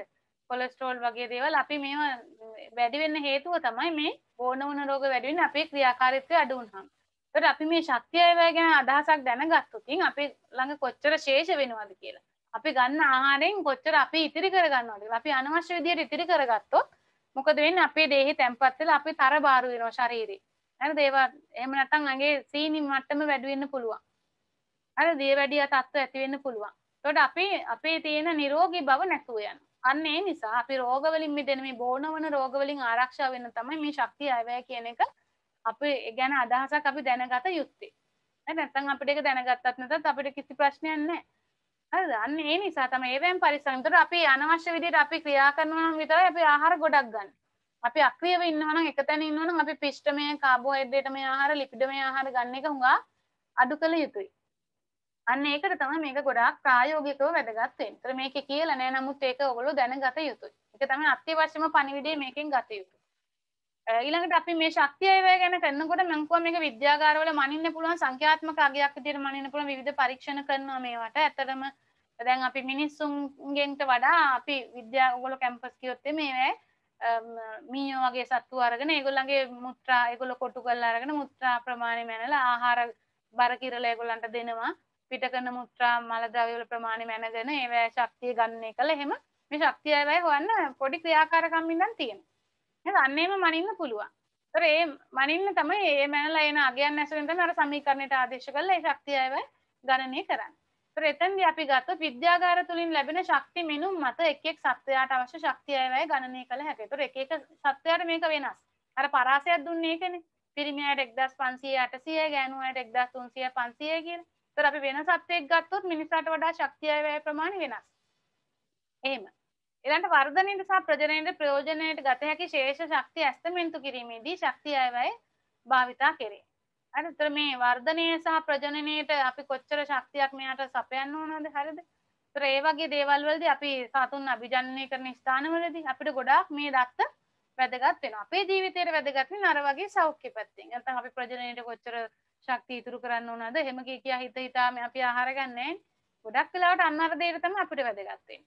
ඒතර ගොඩක් මේ සතුන් බෝ කරන මධ්‍යස්ථාන මේ සතුන්ගේ ගහන ඝනත්වයට කොච්චර අපි ධාරිතාවයක් අපි වැය කරන්න ඕනද මෙන්න මේ වගේ ඇස්තමෙන්තු කිරීම කටයුතු වලදී එක එක සත්වයාගේ මේ ශක්තිය අයවැය ගණනය කිරීම වැදගත් වෙන්න පුළුවන්. හොඳයි. එහෙනම් අපි බලමු තව අලුත් කොටසක්. ඔව්. තව පොඩ්ඩයි තියෙන පාඩමේ නිරෝගී ජීවිතයක් සඳහා ආහාර කියන එක. හරි? නිරෝගී ජීවිතයක් සඳහා ආහාර. අපි නිරෝගී ජීවිතයක් වෙන්න නම් දැන් මම ගොඩක් කරුණු කිව්වා. මොකද්ද වෙන්න ඕනි දරුවනේ? ඔව්. ආහාර අපි නිරෝගී ජීවිතයක් වෙන්න නම් මේ අපි ගත්ත පෝෂක නිවැරදි අනුපාත වලින් අන්තර්ගත වෙන්න ඕන. හරිද? මේ ගත්ත පෝෂක නිවැරදි අනුපාත වලින් අන්තර්ගත වෙන්න ඕනේ. මොනවාද පෝෂක? කාබෝහයිඩ්‍රේට්, ප්‍රෝටීන්, ලිපිඩ, විටමින්, khනිජ, ජලය සහ තන්තු. නිවැරදි අනුපාත. ඒ කියන්නේ සමබල ආහාර වේලක් නැත්නම් අපිට කියන්න පුළුවන් සමබල ආහාර වේලක් අපි ගත යුතුයි නිරෝගී ජීවිතයකට. මේවා වැඩි වුණත් හරියන්නේ නැහැ. මේවා අඩු වුණත් හරියන්නේ නැහැ. එහෙම නොවුනොත් මොකද වෙන්නේ? එක්ක පෝෂණ වුණතා ඇති වෙන්න පුළුවන්. එහෙම නැත්නම් පෝෂණය වැඩි වෙලා අධිපෝෂණ තත්ත්ව වගේ වෙන්න පුළුවන්. හරිද? දෙපැත්තම වෙන්න පුළුවන්. වුණතා රෝග ලක්ෂණ පෙන්වන්නත් පුළුවන්. දැන් අධිපෝෂණය වගේ අධික තරබාරු බව ඒ වගේ දේවල් වෙන්නත් පුළුවන්. හරි? ඒතර සෞඛ්‍ය මත ඍණ බලපෑම් ඇති වේ. ඊළඟට අපි ගත්තොත් මේ නිරෝගී ජීවිතයකට අපි ආහාර ගන්නදී මේ දෛනික ආහාරය ගැන අපි සැලකිලිමත් වෙන්න ඕනේ. ඒ දෛනික ආහාරයට අපි කොච්චර ශක්තිය අවශ්‍යතාවයක් ඕනද කියන එක ගැන අපි දැනගන්න. ශක්තිය අයවැය කිව්වේ ඒක. හරිද? එතකොට මේ කොච්චර ශක්තිය අවශ්‍යතාවයක් ඕනද? එතකොට මේක ඉක්ම වුණොත් මොකද වෙන්නේ? අපි අක්‍රීය පුද්ගලයන් විදියට හිටියොත් අපි ක්‍රීඩා කරනවා අඩුයි, පයින් ඇවිදිනවා අඩුයි. හරිද? හැමදේම ගේ ළඟ බහිනවා, ගේ ඇතුළට යනවා, ආයි කාලා බීලා ආයි ඊළඟ දවසේ වාහනයකින් ගිහින් බහිනවා වැඩ කරන ස්ථාන එතනත් වාඩි වෙලා ඉන්නවා. එහෙම වුණාම අපි ක්‍රීඩාවල යෙදෙනවා අඩුයි. එතකොට අපිට බෝ නොවන රෝග කියන්නේ මෙන්න මේවා. දියවැඩියාව, හෘද රෝග වැනි ආබාධ තත්ත්වයන් ඇති වෙන්න පුළුවන්. හරිද? අන්න ඒ නිසා අපිට මේ නිරෝගී ජීවිතයක් සඳහා අපිට මේ ආහාර සැලකිලිමත්ව සමබල ආහාර වේලක් ගැනීම වැදගත් වෙනවා. ඊළඟට අපි ආසාත්මික ප්‍රතික්‍රියා සම්බන්ධයෙන් අපි දන්නවා සමහර ආහාර අපි හිතුමතේට ආහාර ගත්තොත් අපිට විවිධ හානි වෙන්න පුළුවන්. ආසාත්මික ප්‍රතික්‍රියා ඇති වෙන්න පුළුවන් අපේ දේහය තුල. හරිද? ඊළඟට අපි ගත්තොත් මොනවද මේ ආසාත්මික ආහාර විදිහට අපි සලකනවා. සමහර අයට මේවා ආසාත්මික නැහැ. ඇතැම් අයට ආසාත්මික වෙන්න පුළුවන්. ඇතැම් ආහාර අන්නාසි වගේ දේවල් තක්කාලි කෑම සමහරුන්ට තොල්වල අර බිබිලි වගේ වෙනවා.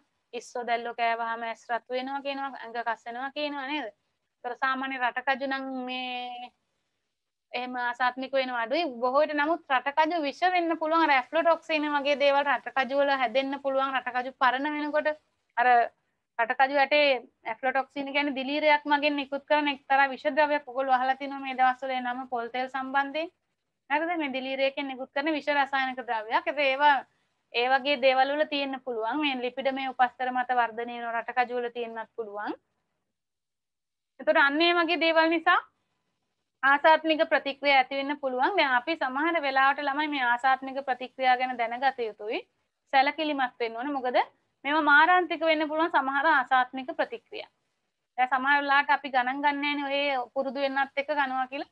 සමහර අය දිගින් දිගටම මේ ආහාර ගන්නවා. හරිද? සමහරට ඉස්සෝ දැල්ල හොඳ නැති වුණත් සමහර කෙනෙක් ඒවා ආස නිසා කන්න පුළුවන්.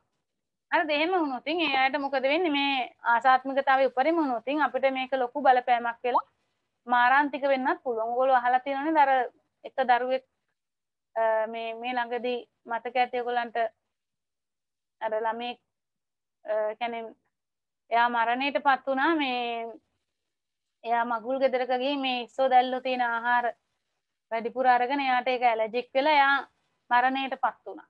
හරිද? මම කියන්නේ කවුද කියලා මේ ළඟ කරේ. මොකද ඒක අපිට ඒ කියන්නේ මාරාන්තික බලපෑම් එන්න පුළුවන්. එහෙම ආසාත්මිකතාව තියෙන කෙනා මේවා ගැනීම හැමෝටම එහෙම වෙන්නේ නැහැ. ආසාත්මිකතාවය වැඩි වෙන්න පුළුවන්. එහෙම උත්සන්න වුණොත් අපේ දේහයේ ක්‍රියාකාරීත්වය සම්පූර්ණ විකෘති වෙලා ඒ වගේ තත්ත්වයන් වලට දරුණු තත්ත්වයන් වලට භාජනය වෙන්න පුළුවන්. හරි? ඒ නිසා ඒ ගැනත් අපි සැලකිලිමත් වෙනවා. නැත්නම් ආහාර විතරන්නේ සමහරට ඖෂධ වර්ගත් ඕගලන්ට වෛද්‍යවරු අහනවා මේ බෙහෙත ඇලර්ජික්ද එහෙම කියලා අහනවා. හරිද? අන්න ඒවා හොඳට මතක තියාගන්න. අපිට ඇලර්ජික් වෙන බෙහෙත් වර්ග ආහාර වර්ග අපි දැනගත යුතුයි. ඊළඟට අපි ප්‍රතිඔක්සිකාරක කියන එක. ප්‍රතිඔක්සිකාරක විදිහට අපි දැන් ඉගෙන ගත්ත මොනවද? ප්‍රධාන විටමින් වර්ග දෙකක් C සහ E කියන ප්‍රතිඔක්සිකාරක. එතකොට අපි ආහාර මාර්ගයේ ආබාධ වෙනත් රෝග වළක්ව ගන්න මේවා වැදගත් වෙනවා. මේ ප්‍රතිඔක්සිකාරක කියන ඒවා විටමින් C E ආහාර මාර්ගයේ ආබාධ සහ වෙනත් රෝග වළක්වාගෙන නිරෝගී ජීවිතයක් ලබා ගන්න මේ ප්‍රතිඔක්සිකාරක වැදගත් වෙන්නේ. ඇතැම් ප්‍රතිඔක්සිකාරක අපේ දේහය තුළ නිපදවන්න බෑ. හරිද? ඒවා අපි ආහාර මගින්ම ලබා ගන්න ඕන. හරිද? මේ උතර අපි ඒ වගේ දේවල් ලබා නොගත්තොත් අපිට මේ විවිධ ආබාධ ඇති වෙන්න පුළුවන්. ඒවා අපි ආහාර මගින්ම තමයි ඒවා වළක්වා ගත යුත්තේ. එතකොට ප්‍රතිඔක්සිකාරක කියන ඒවාත් අපිට මේ නිරෝගී ජීවිතයක් සඳහා අපි දැනගන්න ඕන. ඒතර මේ කතා කරේ අපි නිරෝගී ජීවිතයක් සම්බන්ධයෙන් මේ ආහාර ගැනීමේදී අපි සැලකිලිමත් වෙන්න ඕනේ කරුණු මොනවද කියන එක. හරිද? તો නිරෝගී ජීවිතේට මූලිකම දේ තමයි ළමයි මේකේ ගන්න පාඩමේ හරය විදිහ දැන් මේක විසිරීලා තියෙන පාඩමක්. මේ වගේ පාඩම් ටිකක් අමාරුයි ළමයින්ට මතක තියාගන්න. ඕගොල්ලෝ අදහස ගන්න එතකොට මේ කොහොමද පාඩම් කරන්නේ? මෙන්න මේවා තමයි පෝෂක. හරිද? ඒතර මේවා නිවැරදි අනුපාත වලින් ගන්න එක තමයි නිරෝගී ජීවිතය. හරිද? ඒතර මේවෙන් වෙන්න පුළුවන් දෝෂ තමයි මේ යටින් ඔක්කොම කියලා තියෙන්නේ. පෝෂණ උණුතාව විදිහට මේ දෝෂ වෙන්න පුළුවන්. හරිද? ඊළඟට පෝෂණ දෛනික ආහාර ශක්තිය අවශ්‍යතාවය ඉක්ම වූ විට මේ උණුතාවයන් මේක තියෙන ඒකේ ප්‍රතිවිරුද්ධ එක මේක ළමයි. ඔන්න ලියා ගන්න පුළුවන්. මේකේ ධන පැත්ත වැඩ ඕන ඍණ පැත්ත මේ. හරිද? මේකේ ඕනාට වඩා ඒකේ වැඩි කරලා ගන්න එක අපි. පෝෂණ ද්‍රව්‍ය වැඩියෙන් ගන්න එක. ඉක්ම වූ විට වෙන්න පුළුවන් මෙන්න මේ වගේ බෝන ඕන රෝග. හරිද? ඊට පස්සේ මේ පෝෂණ උණුතා එන්න පුළුවන් අපි ඔය දුෂ්පෝෂණය වගේ දේවල් මෙතනදි සලකන්නේ. ඊළඟට අපි හරියට අපේ දේහයේ ආහාර නියම අනුපාත වලින් ඒ නොගැලපෙන විදිහට ආහාර ගත්තොත් ආසාත්මික ප්‍රතික්‍රියා ඇති වෙන්න පුළුවන්. ඊට පස්සේ ආහාරය අපි ප්‍රතිඔක්සිකාරක නොගත්තොත් මෙන්න මේ වගේ දේවල් වෙන්න පුළුවන්. අපි ඒ නිසා නිරෝගී ජීවිතයක් සඳහා ප්‍රතිඔක්සිකාරක සහිත ආහාර ගැනීම වැදගත් වෙනවා.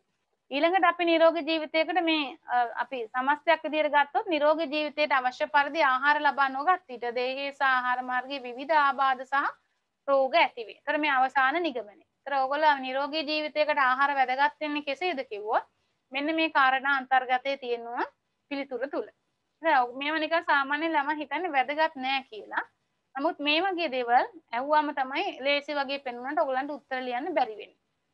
හරිද? අන්න ඒ විදිහට මම දැන් කිව්ව විදිහට දැන් මේකේ මොනවද පෝෂක මේවා අඩු වුණාම මොකද්ද වැඩි වුණාම මොකද්ද? ඊට අමතර විදිහට තියෙන මේක ආසාත්මිකතාවයයි ප්‍රතිඔක්සිකාරකයි. ඔච්චරයි තියෙන්නේ. ඔය විදිහට මේක හොඳට ඔලුවට දාගන්න මේ කරුණු ටික. හරි?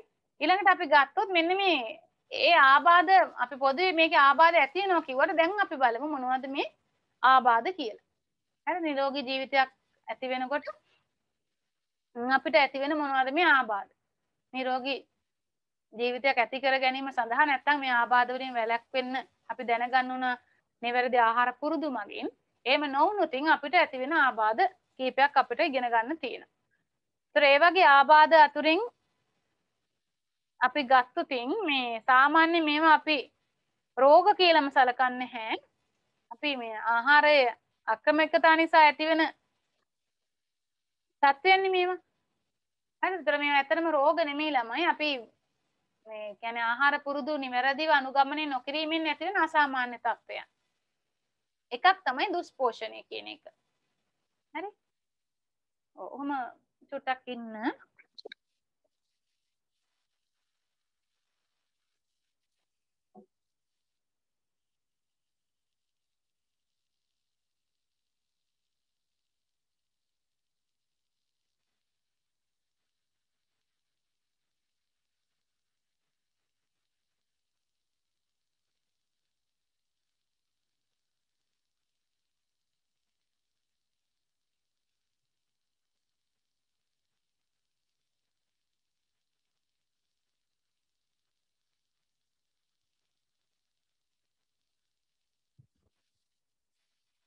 චුට්ටක් ඉන්න ළමයි.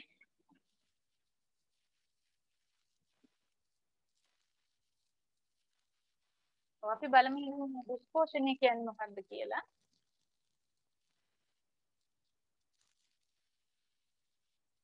හරි. දුෂ්පෝෂණය කිව්වොත් අපි දැන් ඉස්සෙල්ලා කතා කරන්නේ ආහාරයේ තියෙන අත්‍යවශ්‍ය පෝෂක කියලා ಜಾති වර්ගයක් හතරක් අපි කතා කරා. මතකද ඔයගලන්ට මොනවද අත්‍යවශ්‍ය පෝෂක කියලා ළමයි?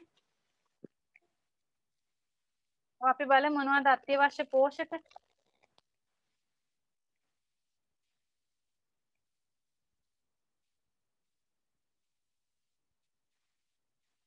පොඩ්ඩක් බෝඩ් එකට යමු.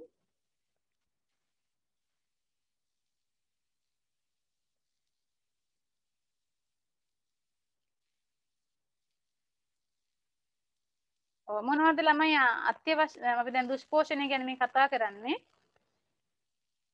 අත්‍යවශ්‍ය පෝෂක හතරක් කතා කරා. අත්‍යවශ්‍ය ඇමයිනෝ අම්ල, අත්‍යවශ්‍ය මේද අම්ල, ඊළඟට විටමින්, khනිජ. මේවනේ අපි අත්‍යවශ්‍ය පෝෂක කිව්වේ. ඒතර මෙන්න මේවා එකක් හෝ කීපයක් අඩු වුණාම මොකද වෙන්නේ? අපේ දේහයේ අවශ්‍ය කරන අපි දන්නවා අපේ දේහ ක්‍රියාකාරීත්වය ප්‍රශස්ත මට්ටමින් සිද්ධ වෙන්නේ යම් යම් රසායනික ද්‍රව්‍යවල නැත්නම් ශක්තිය අවශ්‍යතාවයක් තියෙනවා. ඒතර මේ අවශ්‍ය ප්‍රමාණය දිගින් දිගටම අපි අඩුවෙන් ගත්තොත් ඒ මොකද වෙන්නේ? අපේ දේහයේ මේ දුෂ්පෝෂණ තත්ත්වය ඇති වෙන්න පුළුවන්. ඔයතර දැන් මම ඔයගලන්ට පෙන්නන්නම් මේ දුෂ්පෝෂණ තත්ත්වයක් ඇති වුනහම කොහොමද දැන් ඔයගොල්ලෝ දුෂ්පෝෂණ කියන වචනේ අහුවට මේවා දැකලත් ඇති ඔයගොල්ලන් කොයි වගේ ශරීර ස්වභාවයක්ද තියෙන්නේ කියන එක.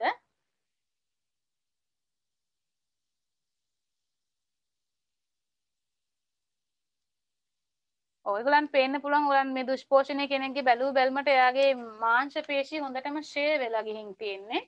මේ බලන්න.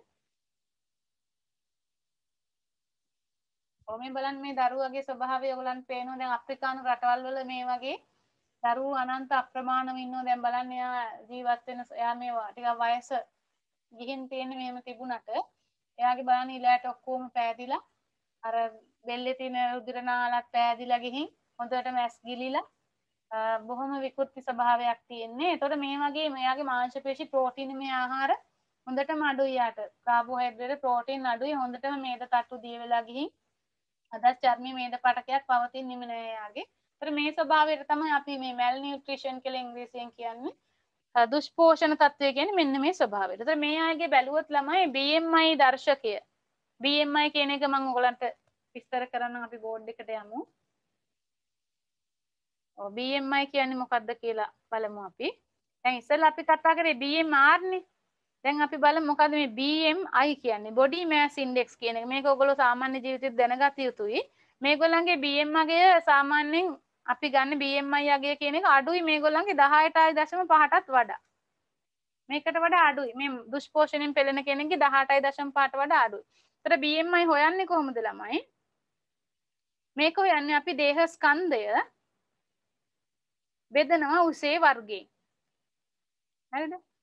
උසේ වර්ගයෙන්. ඒතර ස්කන්ධය අපි ගන්න කිලෝග්‍රෑම් වලින් උස ගන්න මීටර වලින්.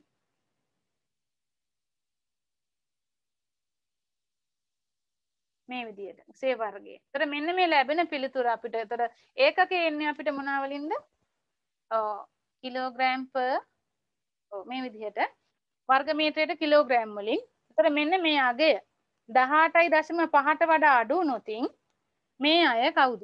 මේ BMI අගය 18.5ට අඩු නම් මේගොල්ලෝ තමයි දුෂ්පෝෂණයේ තියෙන අය. හරිද? ඕකෙම විරුද්ධ පැත්ත තමයි ඒකත් පෝෂණ දුර්වලතාවයක්. අපි බලමු ඒකත්. බලන්න මේ කවුද කියලා.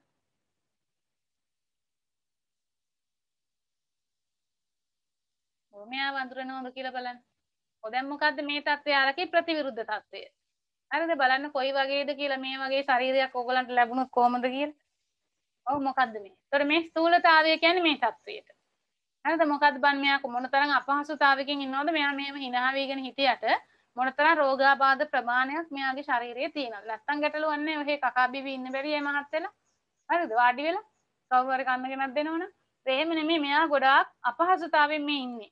හරිද? හුස්ම ගන්න අපහසුයි මෙයාගේ දේහ ධනේ සංදිවල ආබාධ එන්න පුළුවන්. මොකද ශරීරයේ බර වැඩි වුණොත් අපේ කකුල් පාදවල ආබාධ එනවා.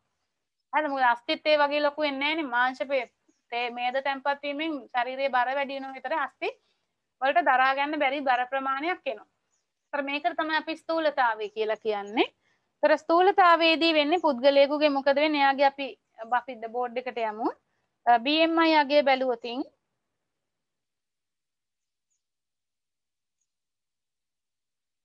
එයාගේ BMI අගය වැඩි 30ට වඩා 30.0ට වඩා වැඩි. අපි දුෂ්පෝෂණයේදී කතා කරා මොකද්ද ඒක?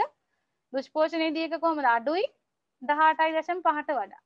මෙයාගේ මතක තියාගන්න මේ ස්ථූලතාවයේදී මේක ස්ථූලතාවයේදී BMI අගය වැඩි 30ට වඩා. ඒතකොට තමනුත් තමන්ගේ දේහයේ BMI අගය හොයාගෙන තියාගන්න පුළුවන් හරිම වටිනවා.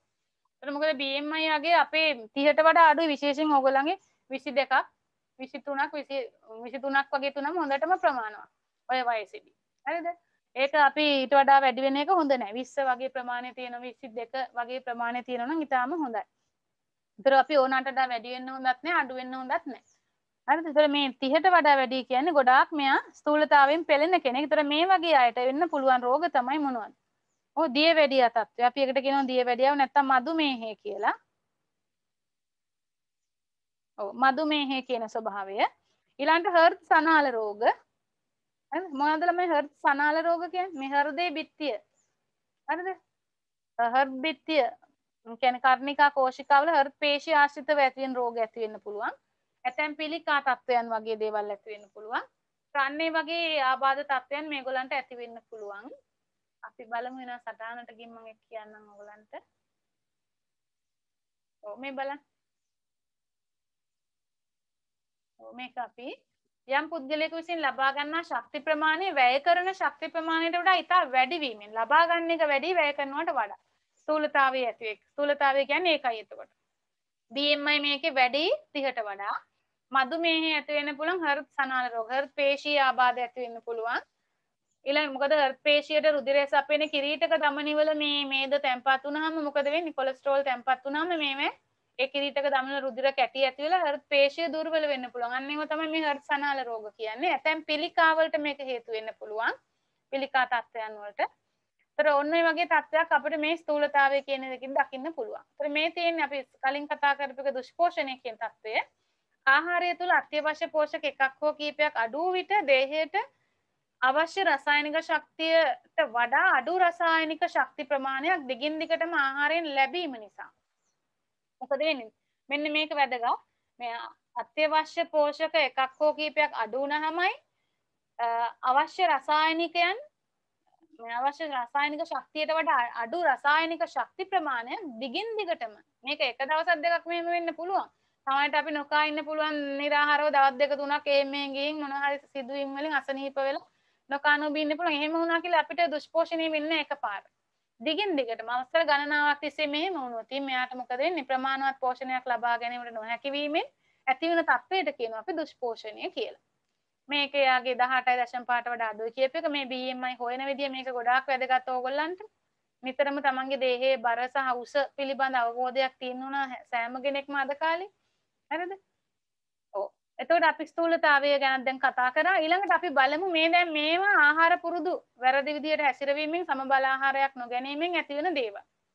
සමහර වෙලාවට සමබල ආහාරය ගත්තා අපි වැරදි විදියට මේ ආහාර වෙන ගැනීමෙන් හෝ වෙනත් හේතු වලින් ඇති වෙන්නත් පුළුවන් ආහාර මාර්ග නාලයේ සුලභ රෝගාබාධ කීපයක්. හරිද? එවැනි රෝගාබාධ වලින් එකක් තමයි මේ ગેස්ට්‍රයිටිස් කියන්නේ. අනිත් එක තමයි මොකද්ද? මලබද්ධය කියන රෝගය. ඔයගලන් අපි දන්නවා මේ මොකද්ද මේ අපි මෙතනදිම කතා කරගෙන යන මේක ලේසි ඔයගොල්ලෝ අහලා තිනවා. ગેස්ට්‍රයිටිස් කියන රෝගය ගැන අපි කතා කරොත්. ඒතර මේක අපි ගත්තොත් විවිධ හේතු ගණනාවක් නිසා මේ ગેස්ට්‍රයිටිස් ඇති වෙන්න පුළුවන් ළමයි. ඔව් මොනවද හේතු ગેස්ට්‍රයිටිස් ඇති වෙන්න? ඔව් ඔයගොල්ලෝ දන්නවනේ ඔයගලන් අතරේ සුලභව තියෙන රෝගයක් මට පේන විදියට සමහර ළමයි ඉස්කෝලේ ආවම මොකද වෙන්නේ බඩේ කැක්කුමයි කියලා එකපාරට බඩ අල්ලගෙන ඉන්නවා නිදා ගන්නවා ඉන්න බෑ කියනවා ඉස්කෝලේ ඉන්න නැති වෙනවා දවස් දෙක තුන සමහරලාට. මොකද මේකට විවිධ හේතු ගණනාවක් ප්‍රධානම හේතුව තමයි ඔයගොල්ලෝ නිසි වේලාවට ආහාර නොගැනීම. සමබල ආහාර වේලක් ගත්තත් වැඩක් නැහැ.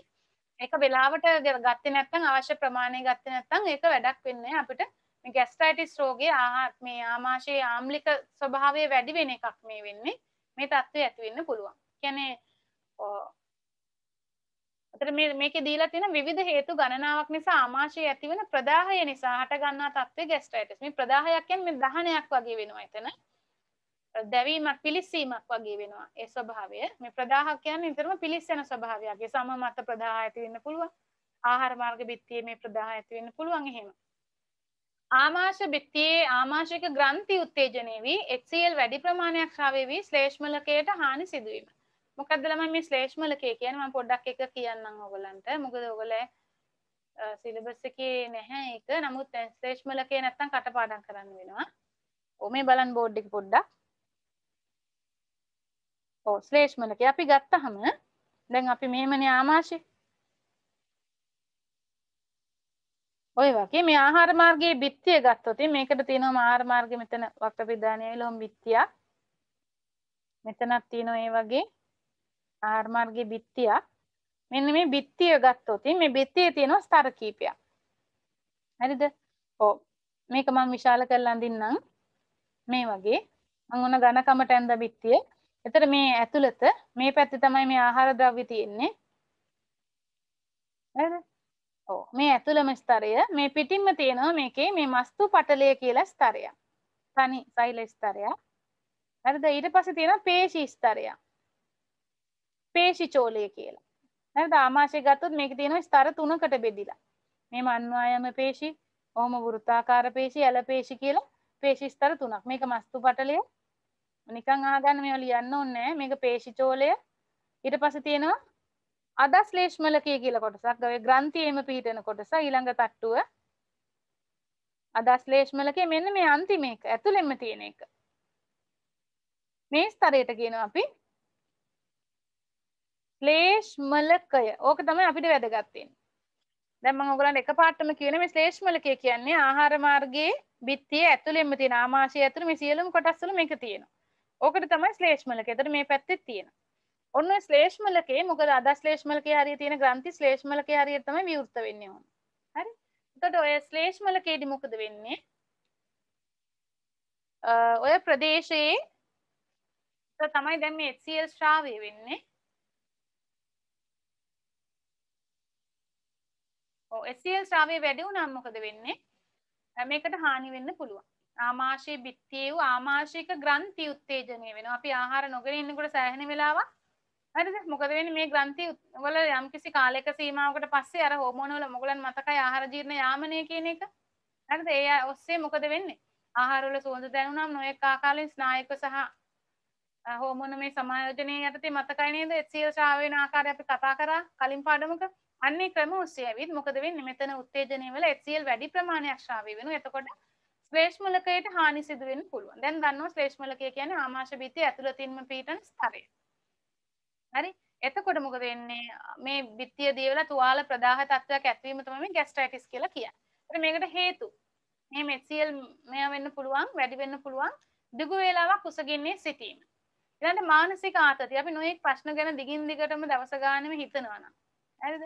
දැන් විභාගෙට බය වෙලා ඕනාට වැඩි ලඟ වෙනකොට ඉන්නකොටත් මෙන්න මේ තත්ත්වෙ එන්න පුළුවන්. උලන් ગેස්ට්‍රයිටිස් වගේ ඒවා. සමහරට වැසිකිලි යනකොට බඩ බුරුලට යන ස්වභාවයන් විභාගෙ ලඟ වෙනකොට එමෙ එන්න පුළුවන්. හරිද? අන්නේ ස්වභාවය. ඒ නිසා අපි දැම්මම කල් වේලා ඇතුව වැඩ කරන්න. එතකොට මේ වගේ තත්ත්වයන් වලට මුහුණ දෙන්න වෙන්නේ නැහැ. හරි? ඒතර මානසික ආතතිය කියන එක ඊළඟට ඇතැම් ඖෂධ දිගු කාලීනව භාවිතා කිරීම ඇස්ප්‍රින් වගේ ඖෂධ අපේ තුවාල ප්‍රදාහ තත්ත්වයන් ඇති කරන්න පුළුවන් ආමාශය බිත්තිය. ඒතර ඔන්නෝම තමයි මේ ગેස්ට්‍රයිටිස් තත්ත්වයට හේතු වෙන අවස්ථාවන් වෙන්නේ. හරිද? මීට අමතරව අපි ජලය පානය අඩු වුණත් සමහරට අඩු ගානේ අපි ආහාර වේල් ප්‍රමාද වෙනවා නම් ජල පානය හොඳින් සිද්ධ කරන්න ඕනේ. ජලයේ වතුර ටික හරි බීලා මේක HCl ටික තනුක කරගන්නවා. එහෙම නොවෙන්න මේ ગેස්ට්‍රයිටිස් තත්ත්වය වැඩි වැඩියෙන් එන්න පුළුවන්. ඊළඟට තව දෙයක් අපිට වැදගත් වෙනවා මේ හෙලිකොබැක්ටර් පයිලෝරි කියන්නේ මේ අම්ලකාමී බැක්ටීරියාවක්. අපි ගොඩක් වෙලාවට මේ ગેස්ට්‍රයිටිස් තියෙන අයගේ ආමාශය තුල වර්ධනය වෙන බැක්ටීරියාවක්. ඒතර මෙයා මොකද වෙන්නේ? තව තවත් මේ දැන් මෙයා අපි අම්ලකාමී බැක්ටීරියාවක් ආසාදනය වුණොත් මේ ગેස්ට්‍රයිටිස් තත්ත්වය මොකද වෙන්නේ? තව තවත් වැඩි වෙන්න පුළුවන්. මොකද මෙයා අම්ල වලට කැමති. මෙයා දිගු කාලීනව ગેස්ට්‍රයිටිස් තත්ත්ව තිබුණොත් මෙයා මේකේ ඉන්නවා. හරිද? එතකොට ગેස්ට්‍රයිටිස් තත්ත්වය මෙයාගේ ඇතැම් ද්‍රව්‍ය වලුත් මේක වැඩි වෙන්න පුළුවන්. ඒත් ඔයගොල්ලෝ දන්නවා සමහරවිට ඔය ગેස්ට්‍රයිටිස් තියෙන අයට කියනවා අපි යෝගට් කන්න කියලා. ඒතර යෝගට් වල ඉන්නවා බැක්ටීරියාවක් එක්තරා අපිට හිතකර. දන්නවද ඔයගොල්ලෝ? කවුද? ප්‍රෝබයෝටාවන් කියලා අහලා තියෙනව නේද? ප්‍රෝබයෝටාවන් අපි ශුද්ධ ජීව විද්‍යාවටදී කරා මං හිතන්නේ. ප්‍රෝබයෝටාවන් කියන අය. ඒතර ඒගොල්ලන් මොකද වෙන්නේ? මේ අපි යෝගට් ගත්තාම හෙලිකොබැක්ටර් පයිලෝරි කියන අයට විරුද්ධව ක්‍රියා කරනවා. එතකොට මොකද වෙන්නේ? අපිට සහනයක් දැනෙනවා. අපි මේ වගේ ආහාර ගත්තාම මේ බැක්ටීරියාවන් විනාශ වෙලා ගියාම අපිට මේ තත්ත්වයේ අම්දුරකට සමනය කරගන්න හේතුවක් වෙනවා. හරි? අන්න ඊළඟ තත්ත්වය තමයි මලබද්ධය කියන එක. හරිද? අපි මලබද්ධය ඇති වෙන්න හේතුව තමයි ඔයගොල්ලෝ දන්නවා මොකද වෙන්නේ? මලබද්ධය කියලා කියන්නේ අපි මල ද්‍රව්‍ය සෙමින් ගමන් කිරීම නිසා ජලය නැවත අවශෝෂණයේ දිරිමත් වීම. ජල ප්‍රතිශෝෂණයේ දිරිමත් වීමෙන් දිගින් දිගටම සිදුවීම නිසා මල ද්‍රව්‍ය වඩාත් ඝන ස්වභාවයට පත්වීම මලබද්ධය විදිහට හඳුන්වනවා. ඔයගොල්ලෝ දන්නවා දැන් මේක ගැන අපි ඇති වෙන්න කතා කරන ඔය පැති වලින්. ඉතින් අපි මූලික හේතුව තමයි මේ මල ද්‍රව්‍ය බැහැර කිරීමේ ප්‍රතීක ක්‍රියාව නිෂේධනය වීම. මූලික හේතුව. ඒකනේ ආසන්නම හේතුව. මේ මල ද්‍රව්‍ය බැහැර කරන්න ප්‍රතීක ක්‍රියාව නිෂේධනය වෙනවා. ඒතර මල ද්‍රව්‍ය බැහැර වෙන්නේ මේ මල ද්‍රව්‍ය තියෙන. මේකට හේතු වෙන්නේ මොනවද මේ? මූලික හේතුව ඇති වෙන්නේ අපි ගොඩක් වෙලාවට ආහාරේ සන්තු ප්‍රමාණය අඩුයි නා.